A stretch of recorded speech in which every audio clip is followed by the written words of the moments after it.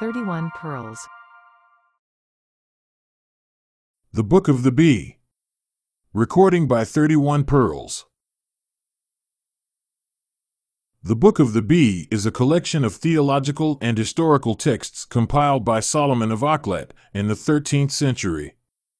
The book discusses various topics including the creation, heaven and earth, the angels, darkness, paradise, Old Testament patriarchs, New Testament events, lists of kings and patriarchs, and the final day of resurrection.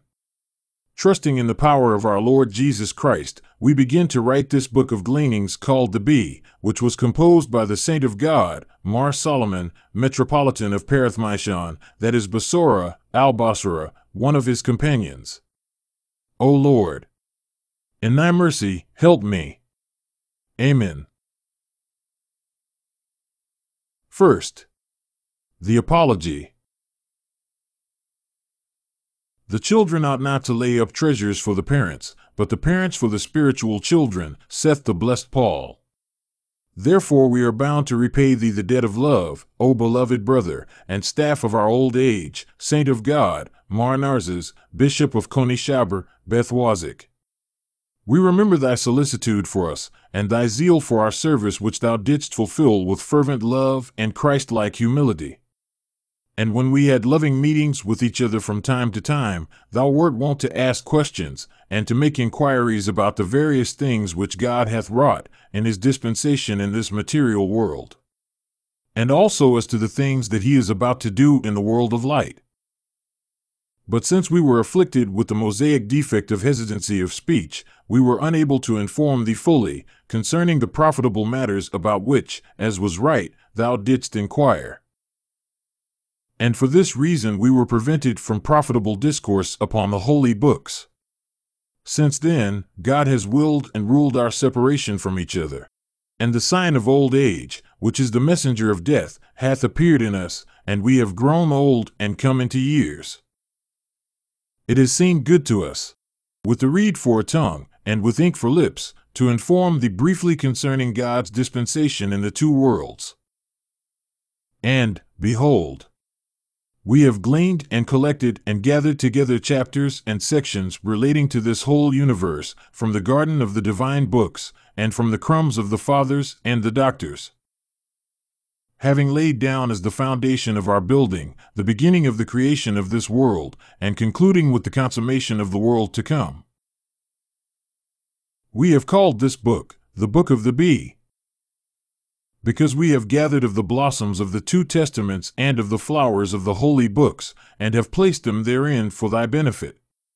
As the common bee with gauzy wings flies about, and flutters over and lights upon flowers of various colors, and upon blossoms of divers odors, selecting and gathering from all of them the materials which are useful for the construction of her handiwork. And having first of all collected the materials from the flowers, carries them upon her thighs, and bringing them to her dwelling, lays a foundation for her building with a base of wax. Then, gathering in her mouth some of the heavenly dew which is upon the blossoms of spring, brings it and blows it into these cells, and weaves the comb and honey for the use of men and her own nourishment. In like manner have we, the infirm, hewn the stones of corporeal words from the rocks of the Scriptures, which are in the Old Testament, and have laid them down as a foundation for the edifice of the spiritual law. And as the bee carries the waxen substance upon her thighs because of its insipidity and tastelessness, and brings the honey in her mouth because of its sweetness and value, so also have we laid down the corporeal law, by way of substratum and foundation, and the spiritual law for a roof and ceiling to the edifice of the spiritual tower. And as the expert gardener and orchard keeper goes round among the gardens, and seeking out the finest sorts of fruits, takes from them slips and shoots, and plants them in his own field, so also have we gone into the garden of the divine books, and have culled therefrom branches and shoots, and have planted them in the ground of this book, for thy consolation and benefit. When thou, O brother, art recreating thyself among these plants, those which appear, and which thou dost consider to be insipid and tasteless, leave for thy companions, for they may be more suitable to others than to thee. But upon those which are sweet, and which sweeten the palate of thy understanding, do thou feed and satisfy thy hunger. If, however, owing to their fewness, they do not fill thee, seek in succession for their roots, and from thence shall thy want be satisfied. Know also, O brother, that where there is true love, there is no fear. And where there is freedom of speech, there is no dread. And we should not dare to be so rash as to enter upon these subjects, which are beyond the capacity of our simple understanding, unless we relied upon thy immaculate love. Because, in the words of one of the inspired, when thou findest honey, eat only so much as is sufficient for thee, lest, when thou art sated, thou vomit it. That is to say, do not inquire too closely into the divine words. Chapter 1 of the Book of the Bee. Of God's eternal intention in respect of the creation of the universe. Recording by 31 Pearls. It is well for us to take the materials for our discourse from the divine scriptures, that we may not stray from the straight paths of the way of truth. The blessed David saith, Lord, thou hast been our dwelling place in all generations, before the mountains were conceived. David, the harpist of the Spirit, makes known thereby that although there was a beginning of the framing of Adam and the other creatures when they were made, yet in the mind of God it had no beginning, that it might not be thought that God has a new thought in respect of anything that is renewed day by day, or that the construction of creation was newly planned in the mind of God. But everything that he has created and is about to create, even the marvelous construction of the world to come, has been planned from everlasting, in the immutable mind of God. As the natural child, in the womb of his mother, knows not her who bears him, nor is conscious of his father, who, after God, is the cause of his formation, so also Adam, being in the mind of the Creator, knew him not. And when he was created, and recognized himself as being created, he remained with this knowledge 6 hours only. And there came over him a change, from knowledge to ignorance, and from good to evil. Hence, when divine providence wished to create the world, the framing of Adam was first designed and conceived in the mind of God, and then that of the other creatures. As David saith, before the mountains were conceived. Consequently, Adam is older than the other creatures in respect of his conception, and the other creatures are older than Adam in respect of their birth and their being made.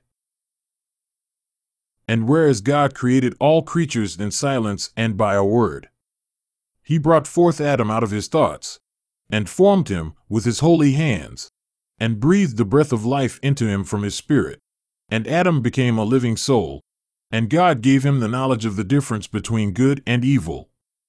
When he perceived his Creator, then was God formed and conceived within the mind of man.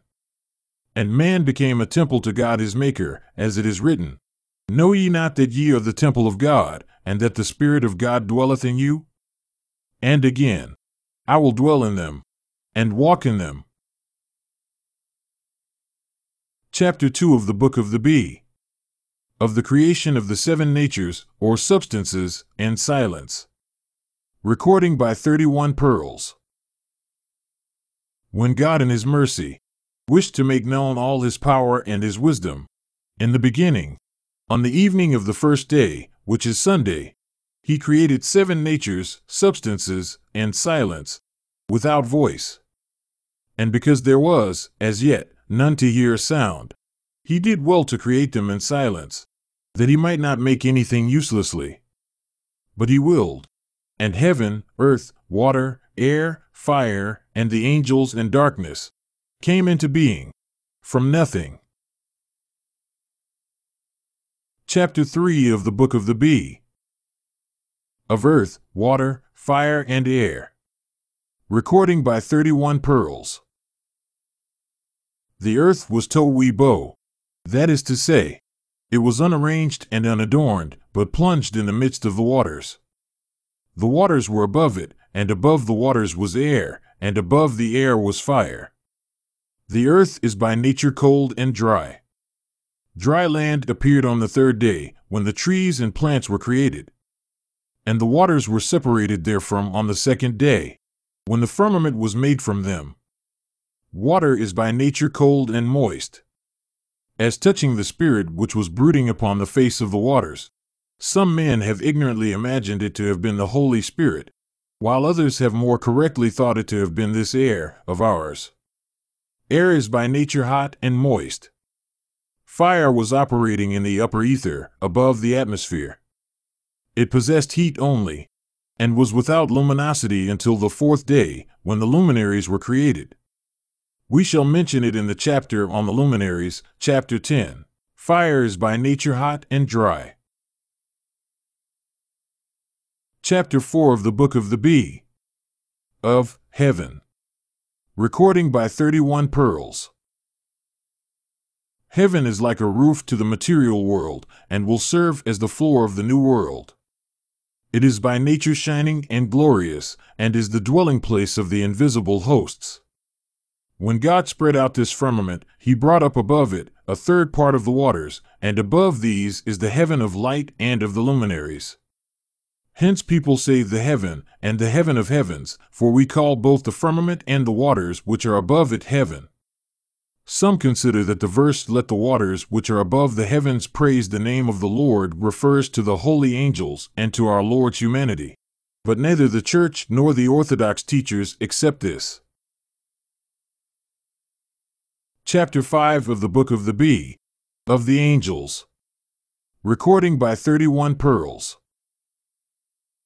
The angels consist of 9 classes and 3 orders: upper, middle, and lower. The upper order is composed of cherubim, seraphim, and thrones. These are called priests, cumara, and chief priests, and bearers of God's throne. The middle order is composed of lords, powers, and rulers. These are called priests, kane, because they receive revelations from those above them. The lower order consists of principalities, archangels, and angels. And these are the ministers who wait upon created things. The cherubim are an intellectual motion, which bears the throne of the Holy Trinity, and is the chief of all motions. They are ever watchful of the classes of themselves and those beneath them. As concerning the epithet, full of eyes, which is applied to them, the eyes indicate the mystery of the revelations of the Trinity. Their head, and the foremost and highest among them, is Gabriel, who is the mediator between God and his creation. The seraphim are a fiery motion, which warms those below it with the fire of the divine love. The 6 wings which each of them is said to possess indicate the revelations which they receive from the Creator and transmit to mankind. The thrones are a fixed motion, which is not shaken by the trials which come upon it. The lords are a motion which is entrusted with the government of the motions beneath it. And it is that which prevents the demons from injuring created things. The powers are a mighty motion, the minister of the will of the Lord. And it is that which gives victory to some rulers in battle, and defeat to others. The rulers are a motion, which has power over the spiritual treasures, to distribute them to its companions according to the will of the Creator. This class of angels governs the luminaries, the sun, moon, and stars. The principalities are a defined motion, which possesses the direction of the upper ether, of rain, clouds, lightning, thunder, whirlwinds, tempests, winds, and other ethereal disturbances. The archangels are a swift operative motion, into whose hands is entrusted the government of the wild beasts, cattle, winged fowl, reptiles, and everything that hath life, from the gnat to the elephant, except man. The angels are a motion which has spiritual knowledge of everything that is on earth and in heaven. With each and every one of us is an angel of this group, called the guardian angel, who directs man from his conception until the general resurrection. The number of each one of these classes of angels is equal to the number of all mankind from Adam to the resurrection. Hence it is handed down that the number of people who are going to enter the world is equal to the number of all the heavenly hosts. But some say that the number is equal to that of one of the classes only, that they may fill the place of those of them who have fallen through transgressing the law.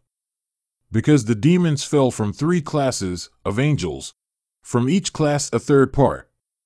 If then it is an acknowledged fact that there are 3 orders of angels, and in each order there are 3 classes, and in every class a number equivalent to that of all mankind, what is the total number of the angels?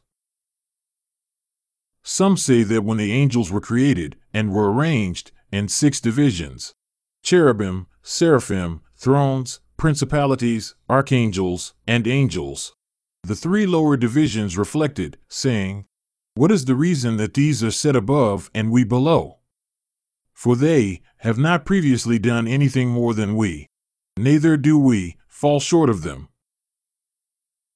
On account of this reflection, as a cause, according to the custom of the divine government, justice took from both sides and established 3 other middle classes of angels, lords, powers, and rulers, that the upper might not be unduly exalted, nor the lower think themselves wronged.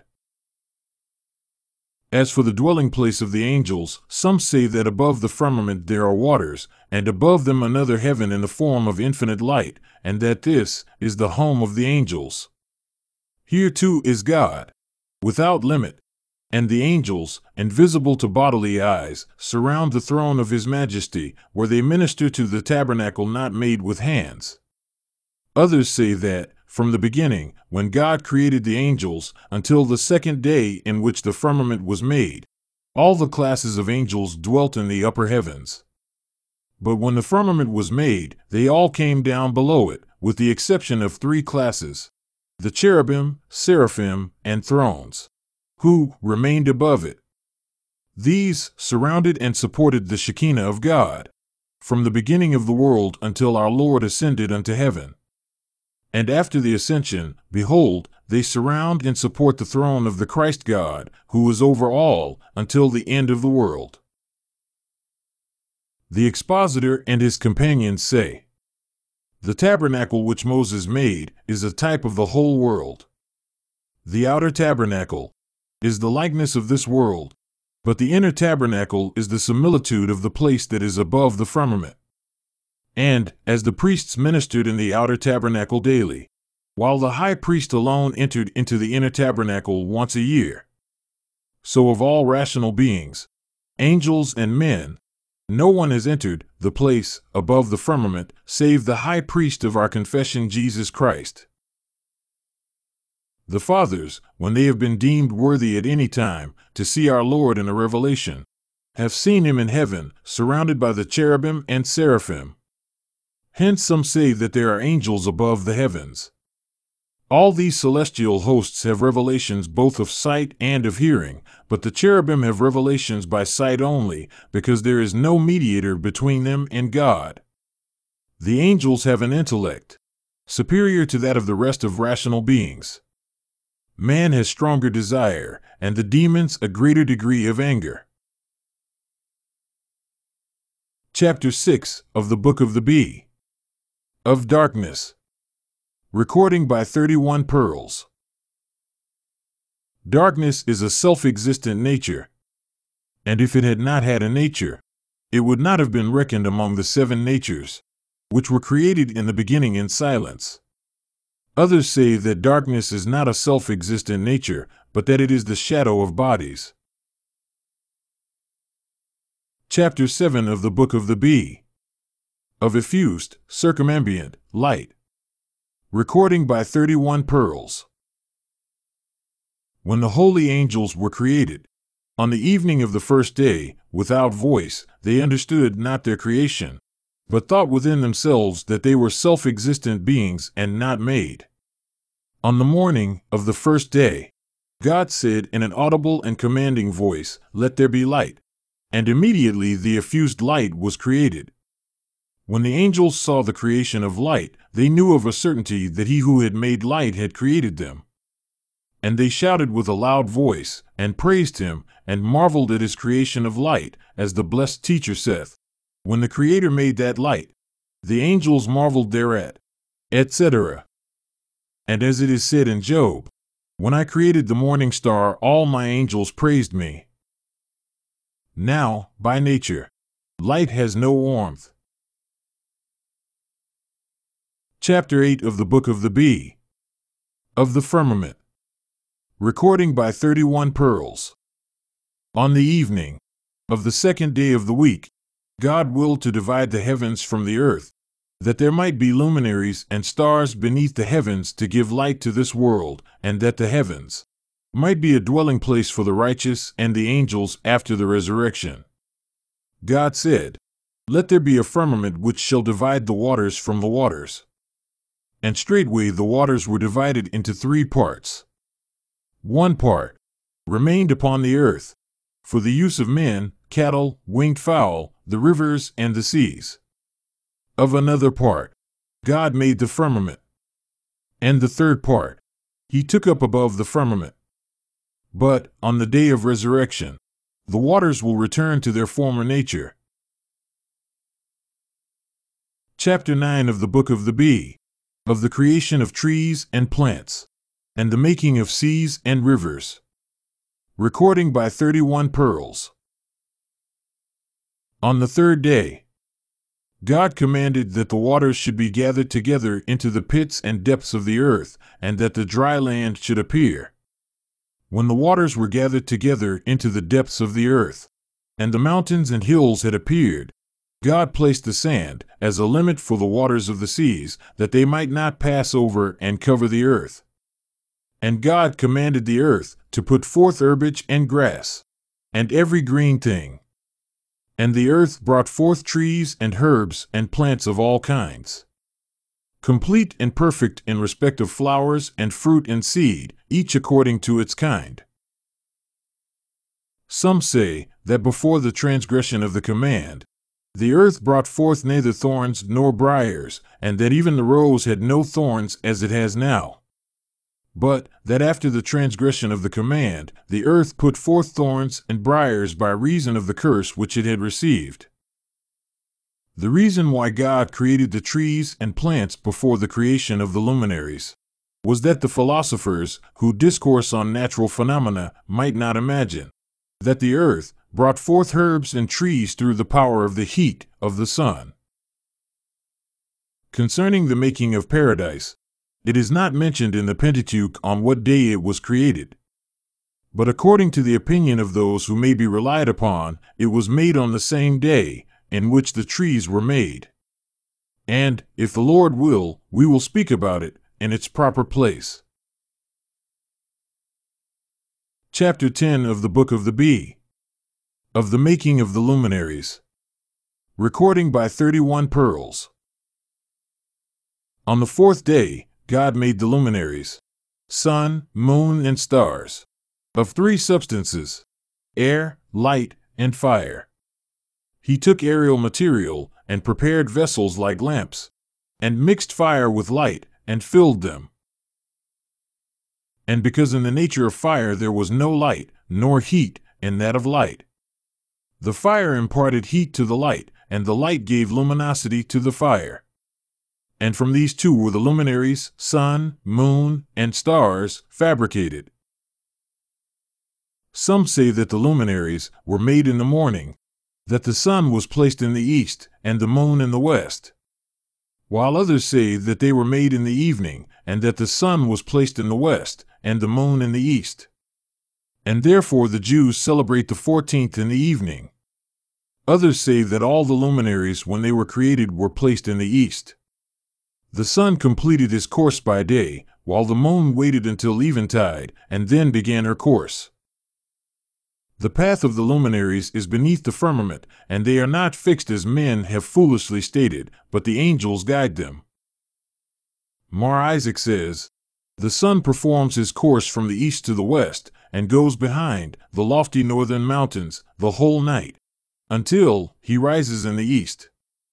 And the philosophers say that during the night the luminaries perform their course under the earth. Chapter 11 of the Book of the Bee. Of the creation of sea monsters, fish, winged fowl, and the reptiles that are in the seas. Recording by 31 Pearls. On the 5th day of the week, God made from the waters mighty sea monsters, fish, winged fowl, swimming beasts, and the reptiles that are in the seas. He created the winged fowl that are in the waters from the waters. For like fish, they lay eggs and swim. Now, fish swim in the waters, and winged fowl in the air. But some of the latter in the waters also. Although they say that swimming creatures were made from the waters, or that the other wild beasts and cattle were made from the earth, still they consist of parts of all the other elements.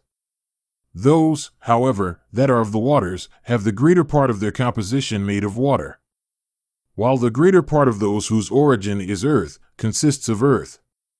But none of them lack the four elements. Chapter 12 of the Book of the Bee. Of the creation of beast and animals. Recording by 31 Pearls. On Friday Eve, God created them, and therefore animals can see at night as well as in the daytime. Others say that they were all created in the morning, and that God created Adam after them on the 6th day, which is Friday. Chapter 13 of the Book of the Bee. Of the formation of Adam.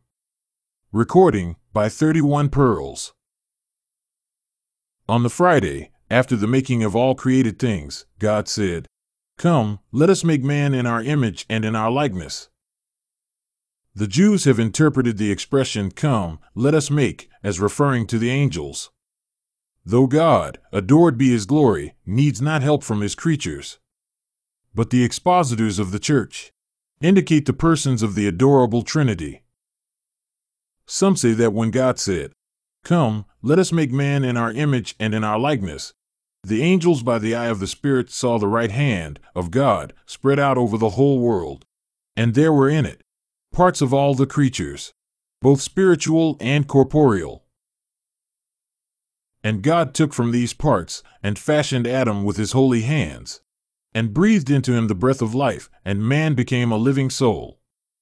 Others say that God took earth from the four quarters of the world and formed Adam outside paradise, while others say that God fashioned him in the middle of the earth, on the spot where our Lord was crucified, and that there also was Adam's skull laid.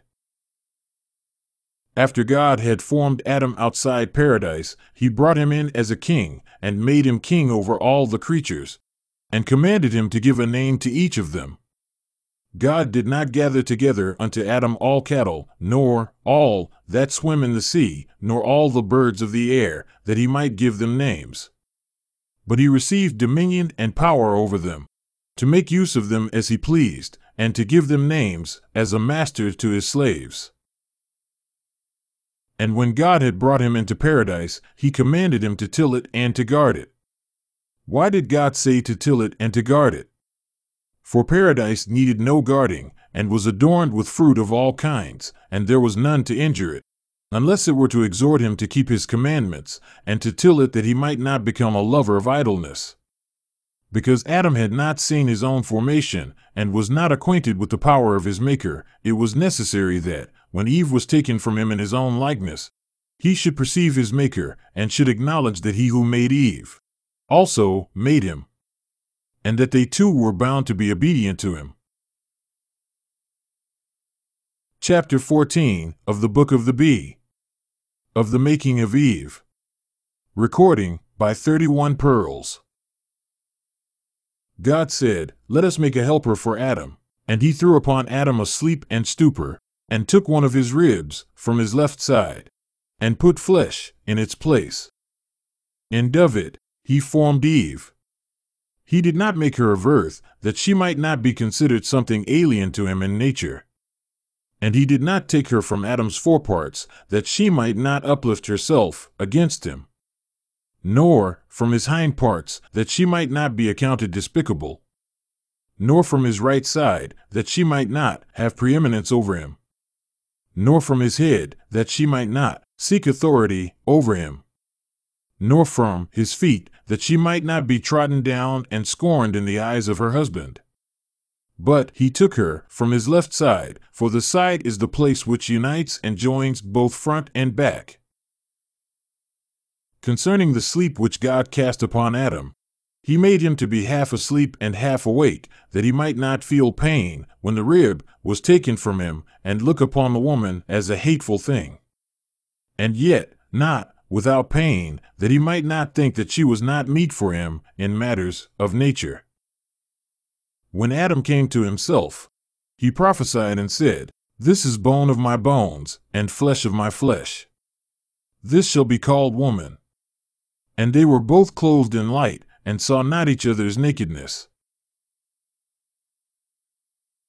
Chapter 15 of the Book of the Bee of Paradise. Recording by 31 Pearls. In the eastern part of the earth, on the mountain of Eden, beyond the ocean, God planted paradise, and adorned it with fruit-bearing trees of all kinds, that it might be a dwelling place for Adam and his progeny, if they should keep his commandments. He made to spring forth from it a great river, which was parted into 4 heads, to water paradise and the whole earth. The first river is Pishon, which compasseth the land of Havilah, where there is gold and beryls and fair and precious stones. The second river is Gihon. That is the Nile of Egypt. The third river is Declath, the Tigris, which travels through the land of Assyria and Beth Zabdi.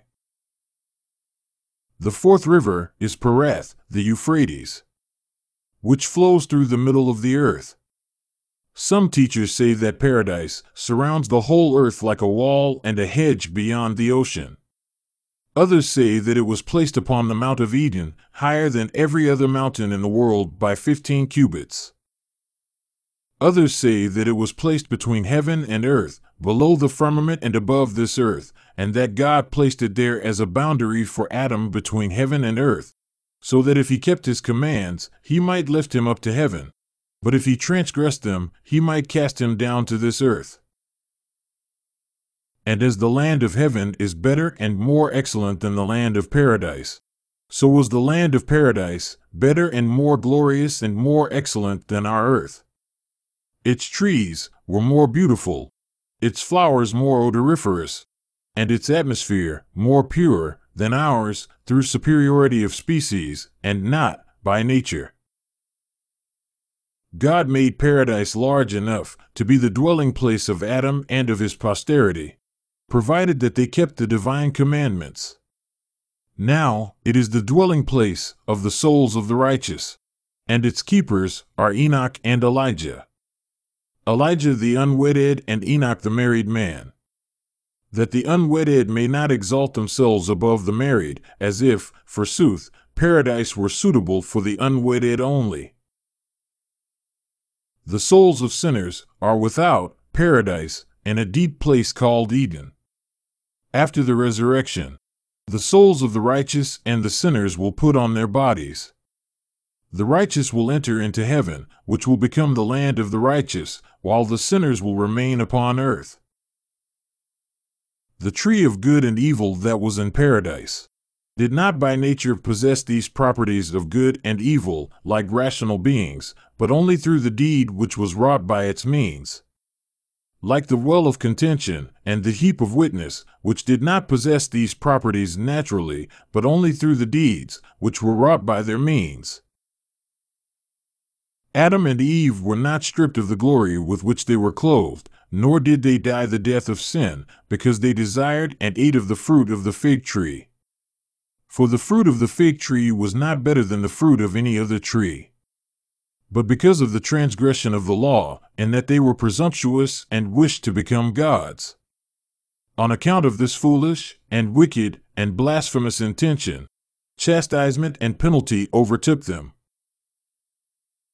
Concerning the tree of life, which was planted in the middle of paradise. Some have said that paradise is the mind, that the tree of good and evil is the knowledge of material things, and that the tree of life is the knowledge of divine things, which were not profitable to the simple understanding of Adam. Others have said that the tree of life is the kingdom of heaven and the joy of the world to come. And others, that the tree of life was a tree in very truth, which was set in the middle of paradise, but no man has ever found out what its fruit, or its flowers, or its nature was like. Chapter 16 of the Book of the Bee. Of the Sin of Adam. Recording by 31 Pearls. When God in his goodness had made Adam, he laid down a law for him, and commanded him not to eat of the tree of good and evil, which is the fig tree. After Eve was created, Adam told her the story of the tree. And Satan heard it, and by his envy it became the occasion and cause of their being made to sin, and being expelled from paradise. For it was by reason of him that Adam fell from the height of his glory. Some say that Satan heard when God commanded Adam not to eat of that tree. Others say that God commanded Adam in his mind, mentally, and not by sense. Others again say, by sense and openly. And Satan saw that the serpent was more subtle than all four-footed beasts. And he played in him, as it were with pipes in the hearing of Eve, like an instrument, and said to her, Ye shall not die as God hath said to you, but ye shall be gods like God, knowers of good and evil. Then Eve saw that the appearance of the fig tree was beautiful, and that its smell was delightful. And she desired to eat of it and to become a goddess. So she stretched out her hand, and plucked, and ate, and gave also to her husband, and he likewise did eat. And they were stripped of the fair glory and glorious light of purity wherewith they were clothed, when they saw not each other's nakedness. And their eyes were opened, and they saw their nakedness, and they took leaves of the fig tree, and covered their nakedness for shame, and hid themselves beneath thick trees. Then God called Adam and said to him, Where art thou, Adam? Not that he did not know where he was, but in a chiding manner. And Adam said, Lord, I heard thy voice, and I hid myself, because I am naked. God said, Whence knowest thou that thou art naked? Peradventure, hast thou transgressed the law and command which I laid down for thee, and hast eaten of the tree of which I commanded thee not to eat? Adam said, The woman whom thou gavest to be with me, she gave to me, and I did eat. And God questioned Eve in like manner. And Eve said, The serpent beguiled me, and I did eat. And God cursed the serpent, saying, Cursed art thou above all beasts upon the earth. With the cursing of the serpent, who was the tool of Satan, Satan, who had instigated the serpent, was himself cursed.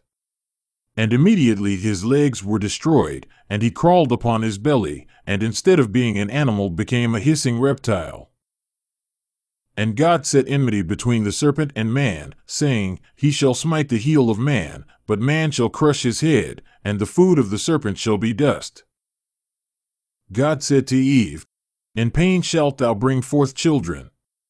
And to Adam he said, Cursed is the ground for thy sake, and in toil and the sweat of thy face shalt thou eat thy bread. For dust thou art, and unto dust shalt thou return. And the earth, by reason of the curse which it had received, straightway brought forth thorns and thistles. And God drove them out from paradise at the 9th hour of the same day in which they were created. Chapter 17 of the Book of the Bee. Of the expulsion of Adam and Eve from paradise. Recording by 31 Pearls. After God had expelled them from paradise, like wicked servants driven forth from the inheritance of their master, and had cast them into exile, over the gate at the eastern side of paradise, he set a cherub with a sword and spear, to frighten Adam from approaching paradise. Some say that the cherub was one of the heavenly hosts of the class of the cherubim, and others say that he did not belong to the spiritual powers, but was a terrible form endowed with a body. So also the spear point and the sword were made of fire, extended like a sharp sword, which went and came round about paradise, to terrify Adam and his wife. And God made for them garments of skin to cover their shame. Some say that they clothed themselves with the skins of animals, which they stripped off. But this is not credible, for all the beasts were created in couples. And Adam and Eve had as yet no knives to kill and flay them. Hence it is clear that he means the bark of trees. Only the blessed Moses called the bark of trees skins, because it fills the place of skins to trees. In the land of India, there are trees whose bark is used for the clothing of kings and nobles and the wealthy on account of its beauty. After God had expelled Adam and his wife from paradise, he withheld from them the fruits of trees, and the use of bread and flesh and wine, and the anointing with oil. But they cooked grain and vegetables, and the herbs of the earth, and did eat sparingly. Moreover, the four-footed beasts, and fowl and reptiles rebelled against them. And some of them became enemies and adversaries unto them. They remained thus until Noah went forth from the ark. And then God allowed them to eat bread, and to drink wine, and to eat flesh, after they had slain the animal and poured out its blood. They say that when Adam and Eve were driven out of paradise, Adam cut off a branch for a staff from the tree of good and evil. And it remained with him, and was handed down from generation to generation unto Moses, and even to the crucifixion of our Lord. And if the Lord will, we will relate its history in its proper place. Chapter 18 of the Book of the Bee of Adam's Knowing Eve. Recording by 31 Pearls. When Adam and Eve went forth from paradise, they were both virgins. After 30 years, Adam knew Eve his wife, and she conceived and brought forth Cain, together with his sister Kelomath at one birth. And after 30 years, Eve conceived and brought forth Abel and Laboda, his sister, at one birth. And when they arrived at the age for marriage, Adam wished and intended to give Abel's sister to Cain and Cain's sister to Abel. But Cain desired his own sister more than Abel's. Both Kelomath and Laboda were his sisters, but because of their birth at one time, I have called them thus. Now, Cain's sister was exceedingly beautiful. The two brothers made an offering to God because of this matter. Abel, because he was a shepherd, offered up of the fat firstlings of his flock in great love, with a pure heart and a sincere mind. Cain, because he was a husbandman, made an offering of some of the refuse of the fruits of his husbandry with reluctance. He made an offering of ears of wheat that were smitten by blight. But some say of straw only. And the divine fire came down from heaven and consumed the offering of Abel, and it was accepted, while the offering of Cain was rejected. And Cain was angry with God, and envied his brother. And he persuaded his brother to come out into the plain, and slew him. Some say that he smashed his head with stones, and killed him. And others say that Satan appeared to him in the form of wild beasts that fight with one another and slay each other. At any rate, he killed him, whether this way or that way. Then God said to Cain, Where is Abel thy brother? Cain said, Am I forsooth my brother's keeper? God said, Behold, the sound of the cry of thy brother Abel's blood has come unto me. And God cursed Cain, and made him a wanderer and a fugitive all the days of his life. From the day in which the blood of Abel was shed upon the ground, it did not again receive the blood of any animal until Noah came forth from the ark. Adam and Eve mourned for Abel 100 years. In the 230th year, Seth the Beautiful was born in the likeness of Adam. And Adam and Eve were consoled by him.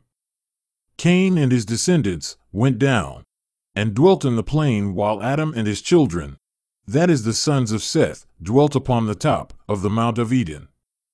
And the sons of Seth went down and saw the beauty of the daughters of Cain, and lay with them. And the earth was corrupted and polluted with lasciviousness. And Adam and Eve heard of it, and mourned. Now, Adam lived 930 years. Some say that in the days of Seth, the knowledge of books went forth in the earth. But the church does not accept this. When Seth was 250 years old, he begat Enos. And Seth lived 913 years, and he died. Enos was 290 years old when he begat Canaan. And Enos first called upon the name of the Lord. Some say that he first composed books upon the course of the stars and the signs of the zodiac. Enos lived 905 years. Canaan was 140 years old when he begot Mahalaleel. And he lived 910 years. Mahalaleel was 165 years old when he begot Jared. And he lived 895 years. Jared was 162 years old when he begot Enoch. And he lived 962 years. Enoch was 165 years old when he begot Methuselah. And when he was 365 years old, God removed him to the generation of life, that is, to paradise. Methuselah was 187 years old when he begot Lamech. And he lived 969 years. Lamech was 182 years old when he begot Noah. And he lived 777 years. Chapter 19 of the Book of the Bee. Of the invention of the instruments for working in iron. Recording by 31 Pearls. Some say that Canaan and Tubal-Cain, who were of the family of Cain, were the first who invented the three tools of the art of working in iron, the anvil, hammer, and tongs. The art of working in iron is the mother and begetter of all arts. As the head is to the body, so is it to all other crafts. And as all the limbs of the body cease to perform their functions if the head is taken away from it, so also all other arts would cease if the art of working in iron were to come to an end. In the days of Tubal and Tubal-Cain, the sons of Lamech, the blind, Satan entered and dwelt in them. And they constructed all kinds of musical instruments, harps and pipes. Some say that spirits used to go into the reeds and disturb them, and that the sound from them was like the sound of singing and pipes. And men constructed all kinds of musical instruments. Now, this blind Lamech was a hunter and could shoot straight with a bow. His son used to take him by the hand and guide him to places where there was game, and when he heard the movement of an animal, he shot an arrow at it and brought it down. One day, when shooting an arrow at an animal, he smote Cain the murderer, the son of Adam, and slew him. Chapter 20 of the Book of the Bee. Of Noah and the Flood. Recording by 31 Pearls. When Noah was 500 years old, he took a wife from the daughters of Seth. And there were born to him 3 sons, Shem, Ham, and Japheth. And God saw Noah's uprightness and integrity, while all men were corrupted and polluted by lasciviousness. And he determined to remove the human race from this broad earth. And made this known to the blessed, Noah. And commanded him to make an ark for the saving of himself, his sons, and the rest of the animals. Noah constructed this ark during the space of 100 years, and he made it in 3 stories, all with boards and projecting ledges. Each board was a cubit long and a span broad. The length of the ark was 300 cubits, its width 50 cubits, and its height 30 cubits. Noah made it of boxwood, though some say of teakwood, and he pitched it within and without. At the end of the 600th year, God commanded Noah with his wife, his sons, and his daughters-in-law, 8 souls, to go into the ark, and to take in with him 7 couples of every clean animal and fowl, and 1 couple of every unclean animal, a male and a female. And he took bread and water in with him according to his need. Not an abundant supply, lest they might be annoyed by the smell of the feces. But they got food, just sufficient to preserve their lives. God forewarned the blessed Noah of what he was about to do 7 days beforehand, in case the people might remember their sins and offer the sacrifice of repentance. But those rebels mocked at him scoffingly and thrust out their unclean lips at the sound of the saw and the adze. After 7 days, God commanded Noah to shut the door of the ark and to plaster it over with bitumen. And the fountains of the deeps were broken up from beneath, and a torrent of rain fell from above for 40 days and 40 nights, without cessation, until the waters rose 15 cubits above the highest mountains in the world. And the waters bore up the ark, which traveled over them, from east to west and from north to south, and so inscribed the figure of the cross upon the world. And it passed over the ocean, and came to this broad earth. So the rain was stayed, and the winds blew, and the waters remained upon the earth without diminishing 150 days, besides those 40 days, which, from the time that Noah entered the ark and the flood began, until the waters began to diminish, make in all 190 days, which are 6 months and 10 days, even until the 20th day of the latter Teshri. The waters began to diminish from the latter Teshri to the 10th month, on the first day of which the tops of the mountains appeared. But until the time when the earth was dry, and the dove found rest for the sole of her foot, was 100 days. The ark rested upon the top of Mount Cardo. In the 10th month, which is Shabbat, Noah opened the door of the ark, and sent a raven to bring him news of the earth. And it went and found dead bodies, and it alighted upon them and returned not. For this reason, people have made a proverb about Noah's raven. Again he sent forth a dove, but it found not a place whereon to alight, and returned to the ark. After 7 days he sent forth another dove, and it returned to him in the evening, carrying an olive leaf in its bill. And Noah knew that the waters had subsided. Noah remained in the ark a full year. And he came forth from it and offered up an offering of clean animals. And God accepted his offering, and promised him that he would never again bring a flood upon the face of the earth, nor again destroy beasts and men by a flood. And he gave him as a token the bow in the clouds. And from that day the bow has appeared in the clouds. And he commanded him to slay and eat the flesh of beasts and birds after he had poured out their blood.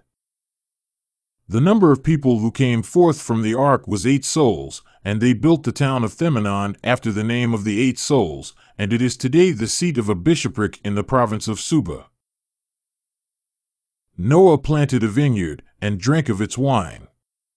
And one day when he slumbered, and was sunk in the deep sleep of drunkenness, his nakedness was uncovered within his tent. When Ham his son saw him, he laughed at him and despised him, and told his brethren Shem and Japheth. But Shem and Japheth took a cloak upon their shoulders, and walked backwards with their faces turned away, and threw the cloak over their father and covered him, and then they looked upon him. When Noah awoke and knew what had been done to him by the 2 sets of his sons, he cursed Canaan, the son of Ham, and said, "Thou shalt be a servant to thy brethren." But he blessed Shem and Japheth. The reason why he cursed Canaan, who was not as yet born nor had sinned, was because Ham had been saved with him in the ark from the waters of the flood, and had with his father received the divine blessing. And also because the arts of sin, music and dancing and all other hateful things, were about to be revived by his posterity. For the art of music proceeded from the seed of Canaan. After the flood, a son was born to Noah, and he called his name Jonathan. And he provided him with gifts and sent him to the fire of the sun, to the east. Noah lived after the flood 350 years. The sum of his years was 950 years. And he saw 18 generations and families before and after it.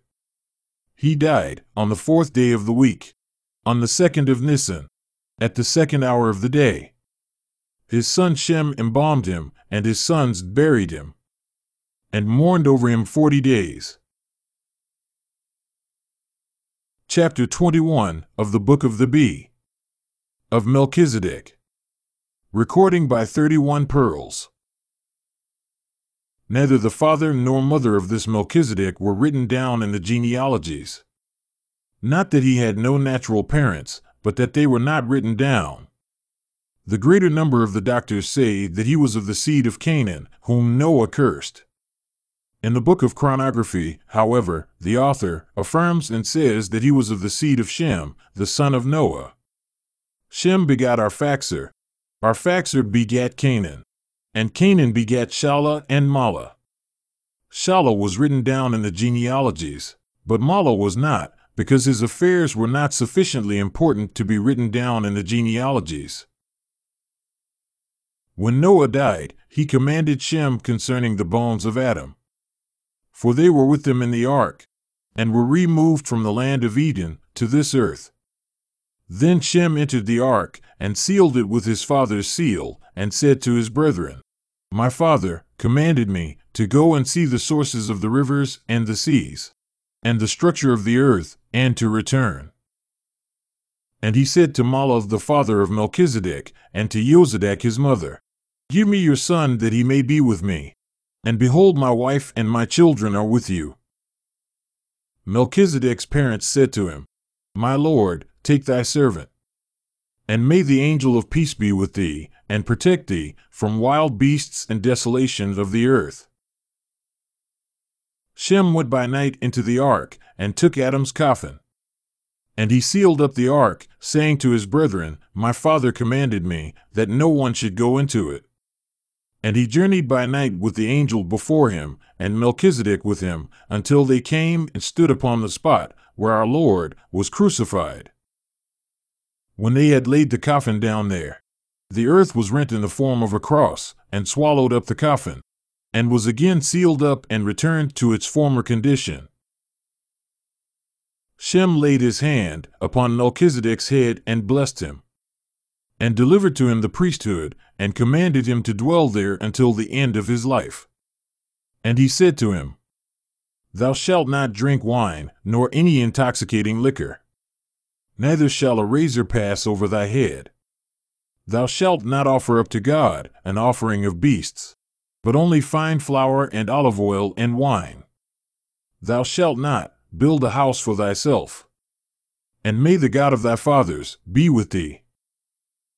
And Shem returned to his brethren, and Melchizedek's parents said to him, Where is our son? Shem said, He died while he was with me on the way, and I buried him. And they mourned for him a month of days. But Melchizedek dwelt in that place until he died. When he was old, the kings of the earth heard his fame, and 11 of them gathered together and came to see him. And they entreated him to go with them, but he would not be persuaded. And when he did not conform to their wishes, they built a city for him there, and he called it Jerusalem. And the kings said to one another, This is the king of all the earth, and the father of nations. When Abraham came back from the battle of the kings and the nations, he passed by the mount of Jerusalem. And Melchizedek came forth to meet him. And Abraham made obeisance to Melchizedek, and gave him tithes of all that he had with him. And Melchizedek embraced him, and blessed him, and gave him bread and wine from that which he was wont to offer up as an offering. Chapter 22 of the Book of the Bee of the generations of Noah. Recording by 31 Pearls. The children of Shem. The people of Shem are 27 families. Elam, from whom sprang the Elamites. Ashur, from whom sprang the Assyrians, or Atharay. Arphaxad, from whom sprang the Persians. And Lud, or Lod, and Aram, from whom sprang the Arameans, the Damascenes, and the Haranites. Now, the father of all the children of Eber was Arphaxad. Shala begot Eber, and to Eber were born 2 sons. The name of the one of whom was Peleg, or Paleg, because in his days the earth was divided. From this it is known that the Syriac language remained with Eber, because when the languages were confounded and the earth was divided, he was born, and was called Peleg by the Syriac word which existed in his time. After Peleg, Joktan or Yoktan was born, from whom sprang the 13 nations who dwelt beside one another and kept the Syriac language. And their dwelling was from Manasseh, or Mancha, of Mount Sepharvaim, by the side of the land of Canaan, and towards the east. Beginning at Aram and Damascus, and coming to Bashan and Elam, and their border was Assyria, and the east, and Persia to the south, and the Great Sea. Now, the Hebrew has Maashin, instead of Manasseh, or Mancha, in the verse, the children of Joktan dwelt from Mishon to Sepharvaim. The children of Ham. The people of Ham are 36 families, besides the Philistines and Cappadocians. Cush, from whom sprang the Cushites. Mizraim, from whom sprang the Mizrahi, or Egyptians. Phut, or Pot, from whom sprang the Potei. Canaan, from whom sprang the Canaanites. The 7 kings, whom Joshua the son of Nun destroyed. The children of Abar, Sheba and Havilah, from whom sprang the Indians, the Amorites, the Samri, the Metre, and all the dwellers of the south. And of Cush was born Nimrod, who was the first king after the flood. The beginning of his kingdom was Babel, or Babylon, which he built, and in which he reigned. And then, after the division of tongues, he built the following cities: Arak or Erech, which is Orhai or Edessa; Acher or Akkad, which is Nisibis; and Kalia or Kalna, which is Ctesiphon. The land of Babel he called the land of Shinar, because in it were the languages confounded. For Shinar in the Hebrew language is interpreted division. From that land the Assyrian went forth, and built Nineveh and the town of Rehoboth, which is the town of Arbel, or Erbil. It is said that Belus, the son of Nimrod, was the first to depart from Babel and to come to Assyria. And after Belus, his son Ninus built Nineveh, and called it after his name, and Arbel and Kala, which is Hetra, or Hatra, and Rezin, which is Reshana, or Razain. Mizraim begat Ludim, from whom sprang the Lode. Labim, from whom sprang the Lube. Labim, from whom sprang the Tebte. Yaphtuhim, Pathrusim, and Casluim, from whom went forth the Philistines, the Gadrae, or Gadarenes, and the people of Sodom. Canaan begat Sidon his firstborn, from whom sprang the Sorai, or the Tyrians and Sidonians. 10 nations who dwelt by the side of Israel, from the sea, the Mediterranean to the Euphrates. The Kishai, the Kenre, or Kire, and the Agdimene, or Cadmene, who were between the children of Esau and Amna of Iarith. The children of Lot are children of Ham. The children of Japhet. The people of Japhet are 15 families. Gomer, from whom sprang the Geathae or Gadhe, the Goths. Magog, from whom sprang the Galatians. Madai, from whom sprang the Medes. Javan, from whom sprang the Yane, the Greeks. Tubal or Tubal, from whom sprang the Bathinae or the Bithynians. Meshech, from whom sprang the Musae, the Mysians. Tiras, from whom sprang the Tharnke or Thrike, or Thracians, the Anchcle, or Ascle, and the Ochcle. The children of Gomer. Ashkenaz, from whom sprang the Armenians. Danfer, from whom sprang the Cappadocians. Togarma, from whom sprang the Assai, the Asians, and the Isore, the Isaurians. The sons of Javan. Elisha, that is Halis, or Hellas. Tarshish, Cilicia, Cyprus, Cathim, or Kittim, Doranim, and the Macedonians. And from these they were divided among the islands of the nations. These are the families of the children of Noah. And from them were the nations divided on the earth after the flood. They are 72 families, and according to the families, so are the languages. Chapter 23 of the Book of the Bee. Of the succession of generations from the flood until now. Recording by 31 Pearls. Shem was 100 years old, and begat Arphaxad 2 years after the flood. The sum of his years was 600. Arphaxad was 135 years old, and begat Canaan. Canaan was 139 years old, and begot Shelah. The sum of his years was 438. Shelah was 130 years old, and begat Eber. The sum of his years was 433. Eber was 134 years old, and begat Peleg. The sum of his years was 464. Peleg was 130 years old, and begat Ru. The sum of his years was 139. In the days of Ru, the languages were divided into 70 and 2. Up to this time, there was only one language, which was the parent of them all, namely, Aramean, that is, Syriac. Ru was 132 years old, and begat Serug. The sum of his years was 139. Serug was 130 years old, and begat Nahor. The sum of his years was 130 years. In the days of Serug, men worshipped idols and graven images. Nahor was 79 years old, and begat Terah. The sum of his years was 148. In the days of Nahor, magic began in the world. And God opened the storehouse of the winds and whirlwinds. And they uprooted the idols and graven images. And they collected them together and buried them under the earth. And they reared over them these mounds that are in the world. This was called the wind flood. Terah was 70 years old, and begat Abraham. The sum of his years was 105 years. So, it is 2,242 years from Adam to the flood, and 1,081 years from the flood to the birth of Abraham. And from Adam to Abraham, it is 3,313 years.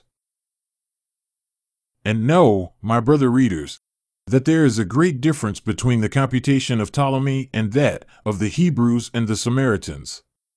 For the Jews take away 100 years from the beginning of the years of each patriarch, and they add them to the end of the years of each of them, that they may disturb the reckoning, and lead men astray, and falsify the coming of Christ, and may say, the Messiah is to come at the end of the world, and in the last times. And behold, according to their account, he came in the 4th millennium, for so it comes out by their reckoning. Chapter 24 of the Book of the Bee. Of the building of the tower and the division of tongues. Recording by 31 Pearls. When Ru was born in the days of Peleg, the sons of Noah, Shem, Ham, and Japheth, together with Arphaxad and their children, were gathered together in Shinar. And they took counsel together, saying, Come, let us build for ourselves a high tower, the top of which shall be in the heavens, lest a flood come again upon us, and destroy us from off the face of the earth. And they began to make bricks and to build, until the tower was reared a great height from the ground. Then they determined to build 72 other towers around it, and to set up a chief over each tower, to govern those who were under his authority. God saw the weariness of their oppression, and the hardness of their toil, and in his mercy had compassion upon them. For the higher they went, the more severe became their labor, and their pain went on increasing, by reason of the violence of the winds and storms, and the heat of the luminaries, and the necessity of carrying up everything they needed. And God said, Come, let us go down, and divide the tongues there. The expression come, let us, resembles, Come, let us make man in our image and in our likeness, and refers to the persons of the adorable Trinity. While they were tormenting themselves with that vain labor, their language was suddenly confounded, so as to become 72 languages, and they understood not each other's speech, and were scattered throughout the whole world, and built cities, every man with his fellow who spoke the same language. From Adam to the building of the tower, there was only one language, and that was Syriac. Some have said that it was Hebrew, but the Hebrews were not called by this name until after Abraham had crossed the river Euphrates and dwelt in Haran. And from his crossing, they were called Hebrews. It was grievous to Peleg that the tongues were confounded, or that God had confounded the tongues of mankind in his days, and he died. And his sons Serug and Nahor buried him in the town of Palgan, which he built after his name.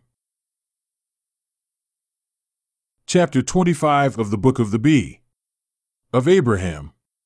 Recording by 31 Pearls. Terah, the father of Abraham, took 2 wives. The one called Jonah, by whom he begat Abraham. The other called Shelmith, by whom he begat Sarah. Mar Theodore says that Sarah was the daughter of Abraham's uncle, and puts the uncle in the place of the father. When Abraham was 75 years old, God commanded him to cross the river Euphrates, and to dwell in Haran. And he took Sarah his wife and Lot his nephew, and crossed the river Euphrates and dwelt in Haran. In his 86th year, his son Ishmael was born to him, of Hagar the Egyptian woman, the handmaid of Sarah, whom Pharaoh the king gave to her when he restored her to Abraham. And God was revealed to him under the oak of Mamre. Abraham was 100 years old when Isaac the son of promise was born to him, and on the 8th day he circumcised himself, his son, and everyone born in his house. When God commanded Abraham to offer up Isaac upon the altar, he sent him for sacrifice to the special place where, according to the tradition of those worthy of belief, our Lord was crucified. After the death of Sarah, Abraham took to wife Keturah, also said Keturah, the daughter of Yaktan, the king of the Turks. When Isaac was 40 years old, Eliezer the Damascene, the servant of Abraham, went down to the town of Arak, also said Erech, and betrothed Ravka, also said Rebekah, the daughter of Bethuel the Aramean, to Isaac his Lord's son. And Abraham died at the age of 175 years, and was laid by the side of Sarah his wife in the double cave, which he bought from Ephron the Hittite. When Isaac was 60 years old, there were born unto him 2 sons, Jacob and Esau. At that time Arbel was built. Some say that the king who built it was called Arbal. In Isaac's 66th year, Jericho was built. Esau begat Ruel. Ruel begat Zerah. Zerah begat Jobab, that is Job. Chapter 26 of the Book of the Bee of the Temptation of Job. Recording by 31 Pearls. There was a man in the land of Uz, whose name was Job. And he was a perfect, righteous, and God-fearing man. And there were born unto him 7 sons and 3 daughters. The number of his possessions was 7,000 sheep, 3,000 camels, 500 yoke of oxen, 500 she-asses, and a very large train of servants. This man was the greatest of all the children of the East. His children used to go and make a feast. And the day came that his sons and his daughters were eating and drinking in the house of their eldest brother. There came a messenger to Job, and said to him, The oxen were drawing the plows, and the she-asses were feeding by their side, when robbers fell upon them and carried them off, and the young men were slain by the sword. And I alone have escaped to tell thee. While he was yet speaking, there came another and said to him, The fire of God fell from heaven, and consumed the sheep and the shepherds, and burnt them up. And I, alone, have escaped to tell thee. While he was yet speaking, there came another and said to him, The Chaldeans divided themselves into 3 bands, and fell upon the camels, and carried them off, and slew the young men. And I alone have escaped to tell thee. While he was yet speaking, there came another and said to him, Thy sons and thy daughters were eating and drinking in the house of their eldest brother, when there came a mighty wind and beat upon the corners of the house, and it fell upon the young people, and they are dead. And I, alone, have escaped, to tell thee. Then Job stood up, and rent his garment, and shaved his head. And he fell upon the ground and prostrated himself, saying, Naked came I out of my mother's womb, and naked shall I return. The Lord gave, and the Lord hath taken away. Blessed be the name of the Lord. In all this did Job sin not, neither did he blaspheme God. And Satan smote Job with a grievous sore, from the sole of his foot to his head. And Job took a potsherd to scrape himself with, and sat upon ashes. His wife says to him, Dost thou still hold fast by thy integrity? Curse God and die. Job says to her, Thou speakest as one of the foolish women speaketh. We have received the good things of God. Shall we not receive his evil things? In all this did Job sin not, neither did he blaspheme God with his lips. Job's 3 friends heard of this evil which had come upon him, and they came to him, every man from his own land, to comfort him. And their names were these: Eliphaz the Temanite, Bildad the Shuhite, and Zophar the Naamathite. When they were come, they lifted up their eyes from afar off, and they did not know him. And they lifted up their voice and wept, and each man rent his garment. And they strewed dust upon their heads towards heaven. And they sat with him upon the ground 7 days and 7 nights. And none spake a word, for they saw that his blow was very sore. And when he held fast by his God, he blessed him, and gave him 7 sons and 3 daughters. And there were not found in the whole land women more beautiful than Job's daughters.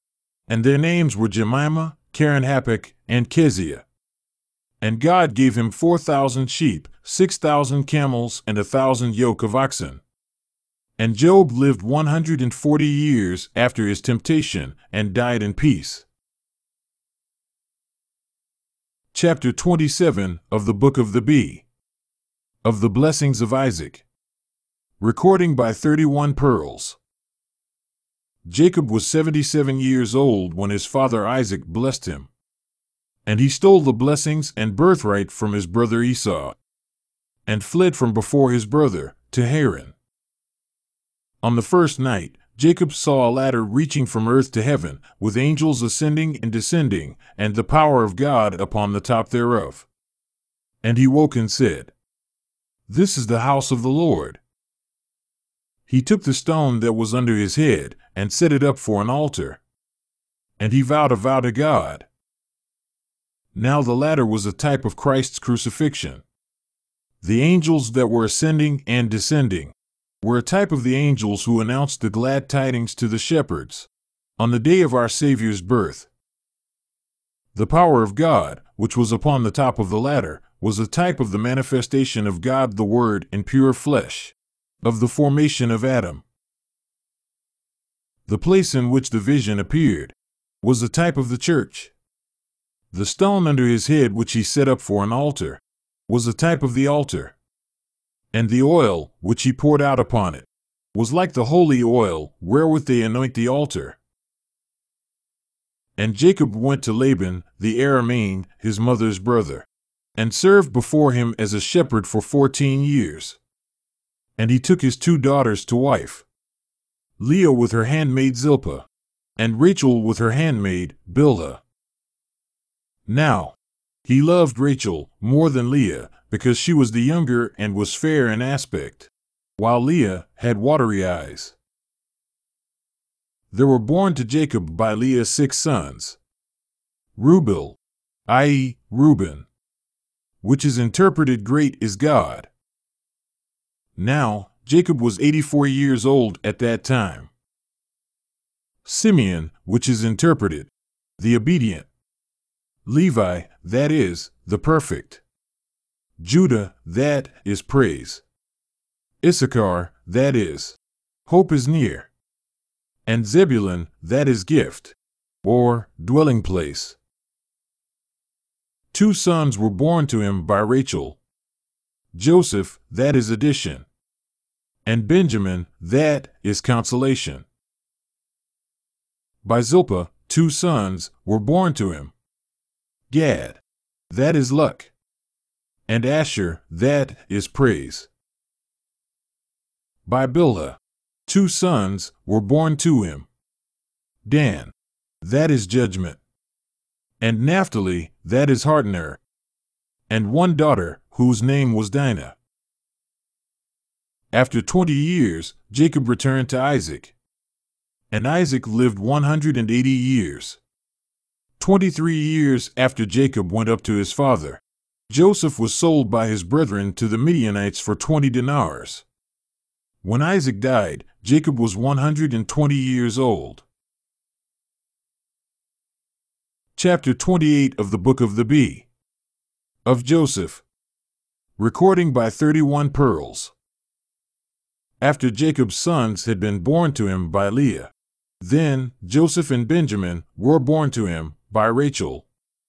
And he loved Joseph more than all his children, because he was the child of his old age, and because of his beauty and purity, and his being left motherless. He made him a garment with long sleeves, and his brethren envied him. And he dreamed dreams twice, and their hatred increased, and they kept anger in their hearts against him. They sold him to the Midianites, who carried him to Egypt, and sold him to Potiphar, the chief of the guards. And Potiphar delivered his house and servants into his hands. But because of the wantonness of Potiphar's wife, he was bound and kept in prison for 2 years. When the chief cupbearer and the chief baker dreamed dreams in one night, and Joseph interpreted them, his words actually came to pass. After Joseph had remained in bondage 2 years, Pharaoh the king of Egypt saw 2 dreams in one night. And he was troubled and disturbed, and the sorcerers and enchanters and wise men were unable to interpret his dreams. Then one of those who had been imprisoned with Joseph remembered him, and they told Pharaoh. And Joseph interpreted his dreams, and Pharaoh made him king over Egypt. And Joseph gathered together and collected the corn of the 7 prosperous years, and saved it for the 7 years of famine. When the household of Jacob lacked bread, Jacob sent his sons to Egypt to buy corn, and they met Joseph. And he recognized them, but they did not know him. After he had tortured them twice by his harsh words, he at last revealed himself to them, and showed himself to his brethren. And he sent and brought his father Jacob and all his family, 75 souls in number. And they came down and dwelt in the land of Egypt 230 years. Concerning that which God spake to Abraham, thy seed shall be a sojourner in a strange land 430 years. They were under subjection in their thoughts from the time that God spake to Abraham, until they went forth from Egypt. Jacob died in Egypt, and he commanded that he should be buried with his fathers. And they carried him and buried him by the side of his fathers in the land of Palestine. After Joseph died, another king arose, who knew not Joseph, and he oppressed the children of Israel with heavy labor in clay. At that time, Moses was born in Egypt.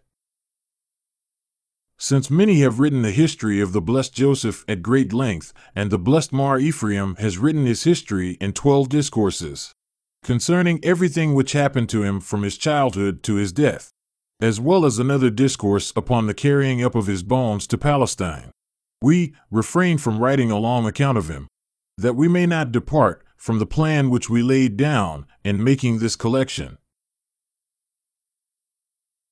Chapter 29 of the Book of the B. of Moses and the Children of Israel. Recording by 31 Pearls. After Joseph was dead, and another king had arisen, who knew not the Israelitish people, the people increased, and became strong in Egypt. And Pharaoh was afraid of them, and laid a burden upon them, and oppressed them with hard work in clay, and demanded a tale of bricks from them, without giving them straw. At that time, Moses the son of Amram, the son of Kohath, the son of Levi, was born.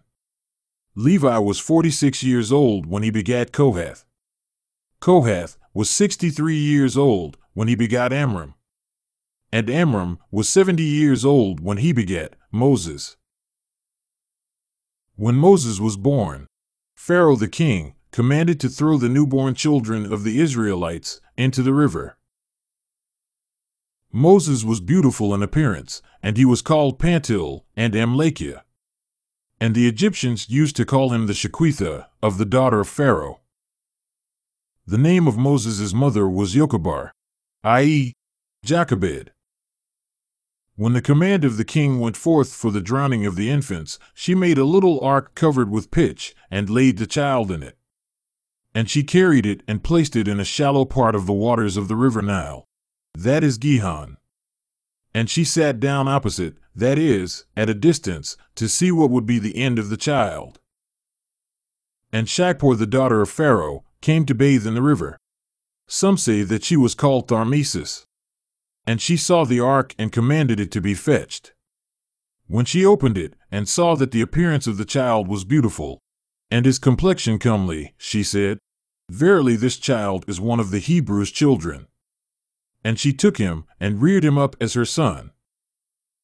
She sought a Hebrew nurse, and the mother of the child Moses came, and became a nurse to him. And he was reared in the house of Pharaoh, until he was 40 years old. One day, he saw Pethcom the Egyptian, one of the servants of Pharaoh, quarreling with an Israelite and reviling him. Moses looked this way and that way, and saw no man. And zeal entered into him, and he slew the Egyptian and buried him in the sand. 2 days after, he saw 2 Hebrews quarreling with one another. And he said to them, "Ye are brethren, why quarrel ye with one another?" And one of them thrust him away from him, saying, "Dost thou peradventure seek to kill me as thou didst the Egyptian yesterday?" Then Moses feared lest Pharaoh should perceive this and slay him. And he fled to Midian, and sat by the well there.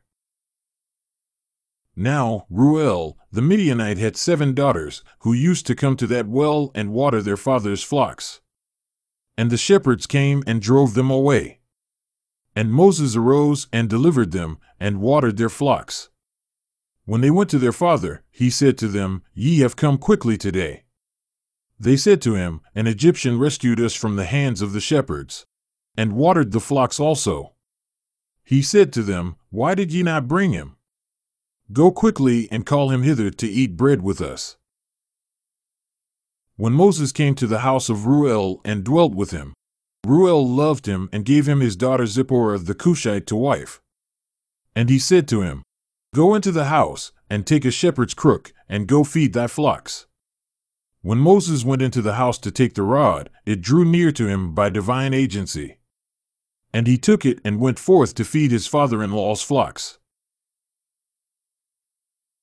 Chapter 30 of the Book of the Bee. The history of Moses' rod. Recording by 31 Pearls. When Adam and Eve went forth from paradise, Adam, as if knowing that he was never to return to his place, cut off a branch from the tree of good and evil, which is, the fig tree, and took it with him and went forth. And it served him as a staff all the days of his life. After the death of Adam, his son Seth took it, for there were no weapons as yet at that time. This rod was passed on from hand to hand unto Noah, and from Noah to Shem.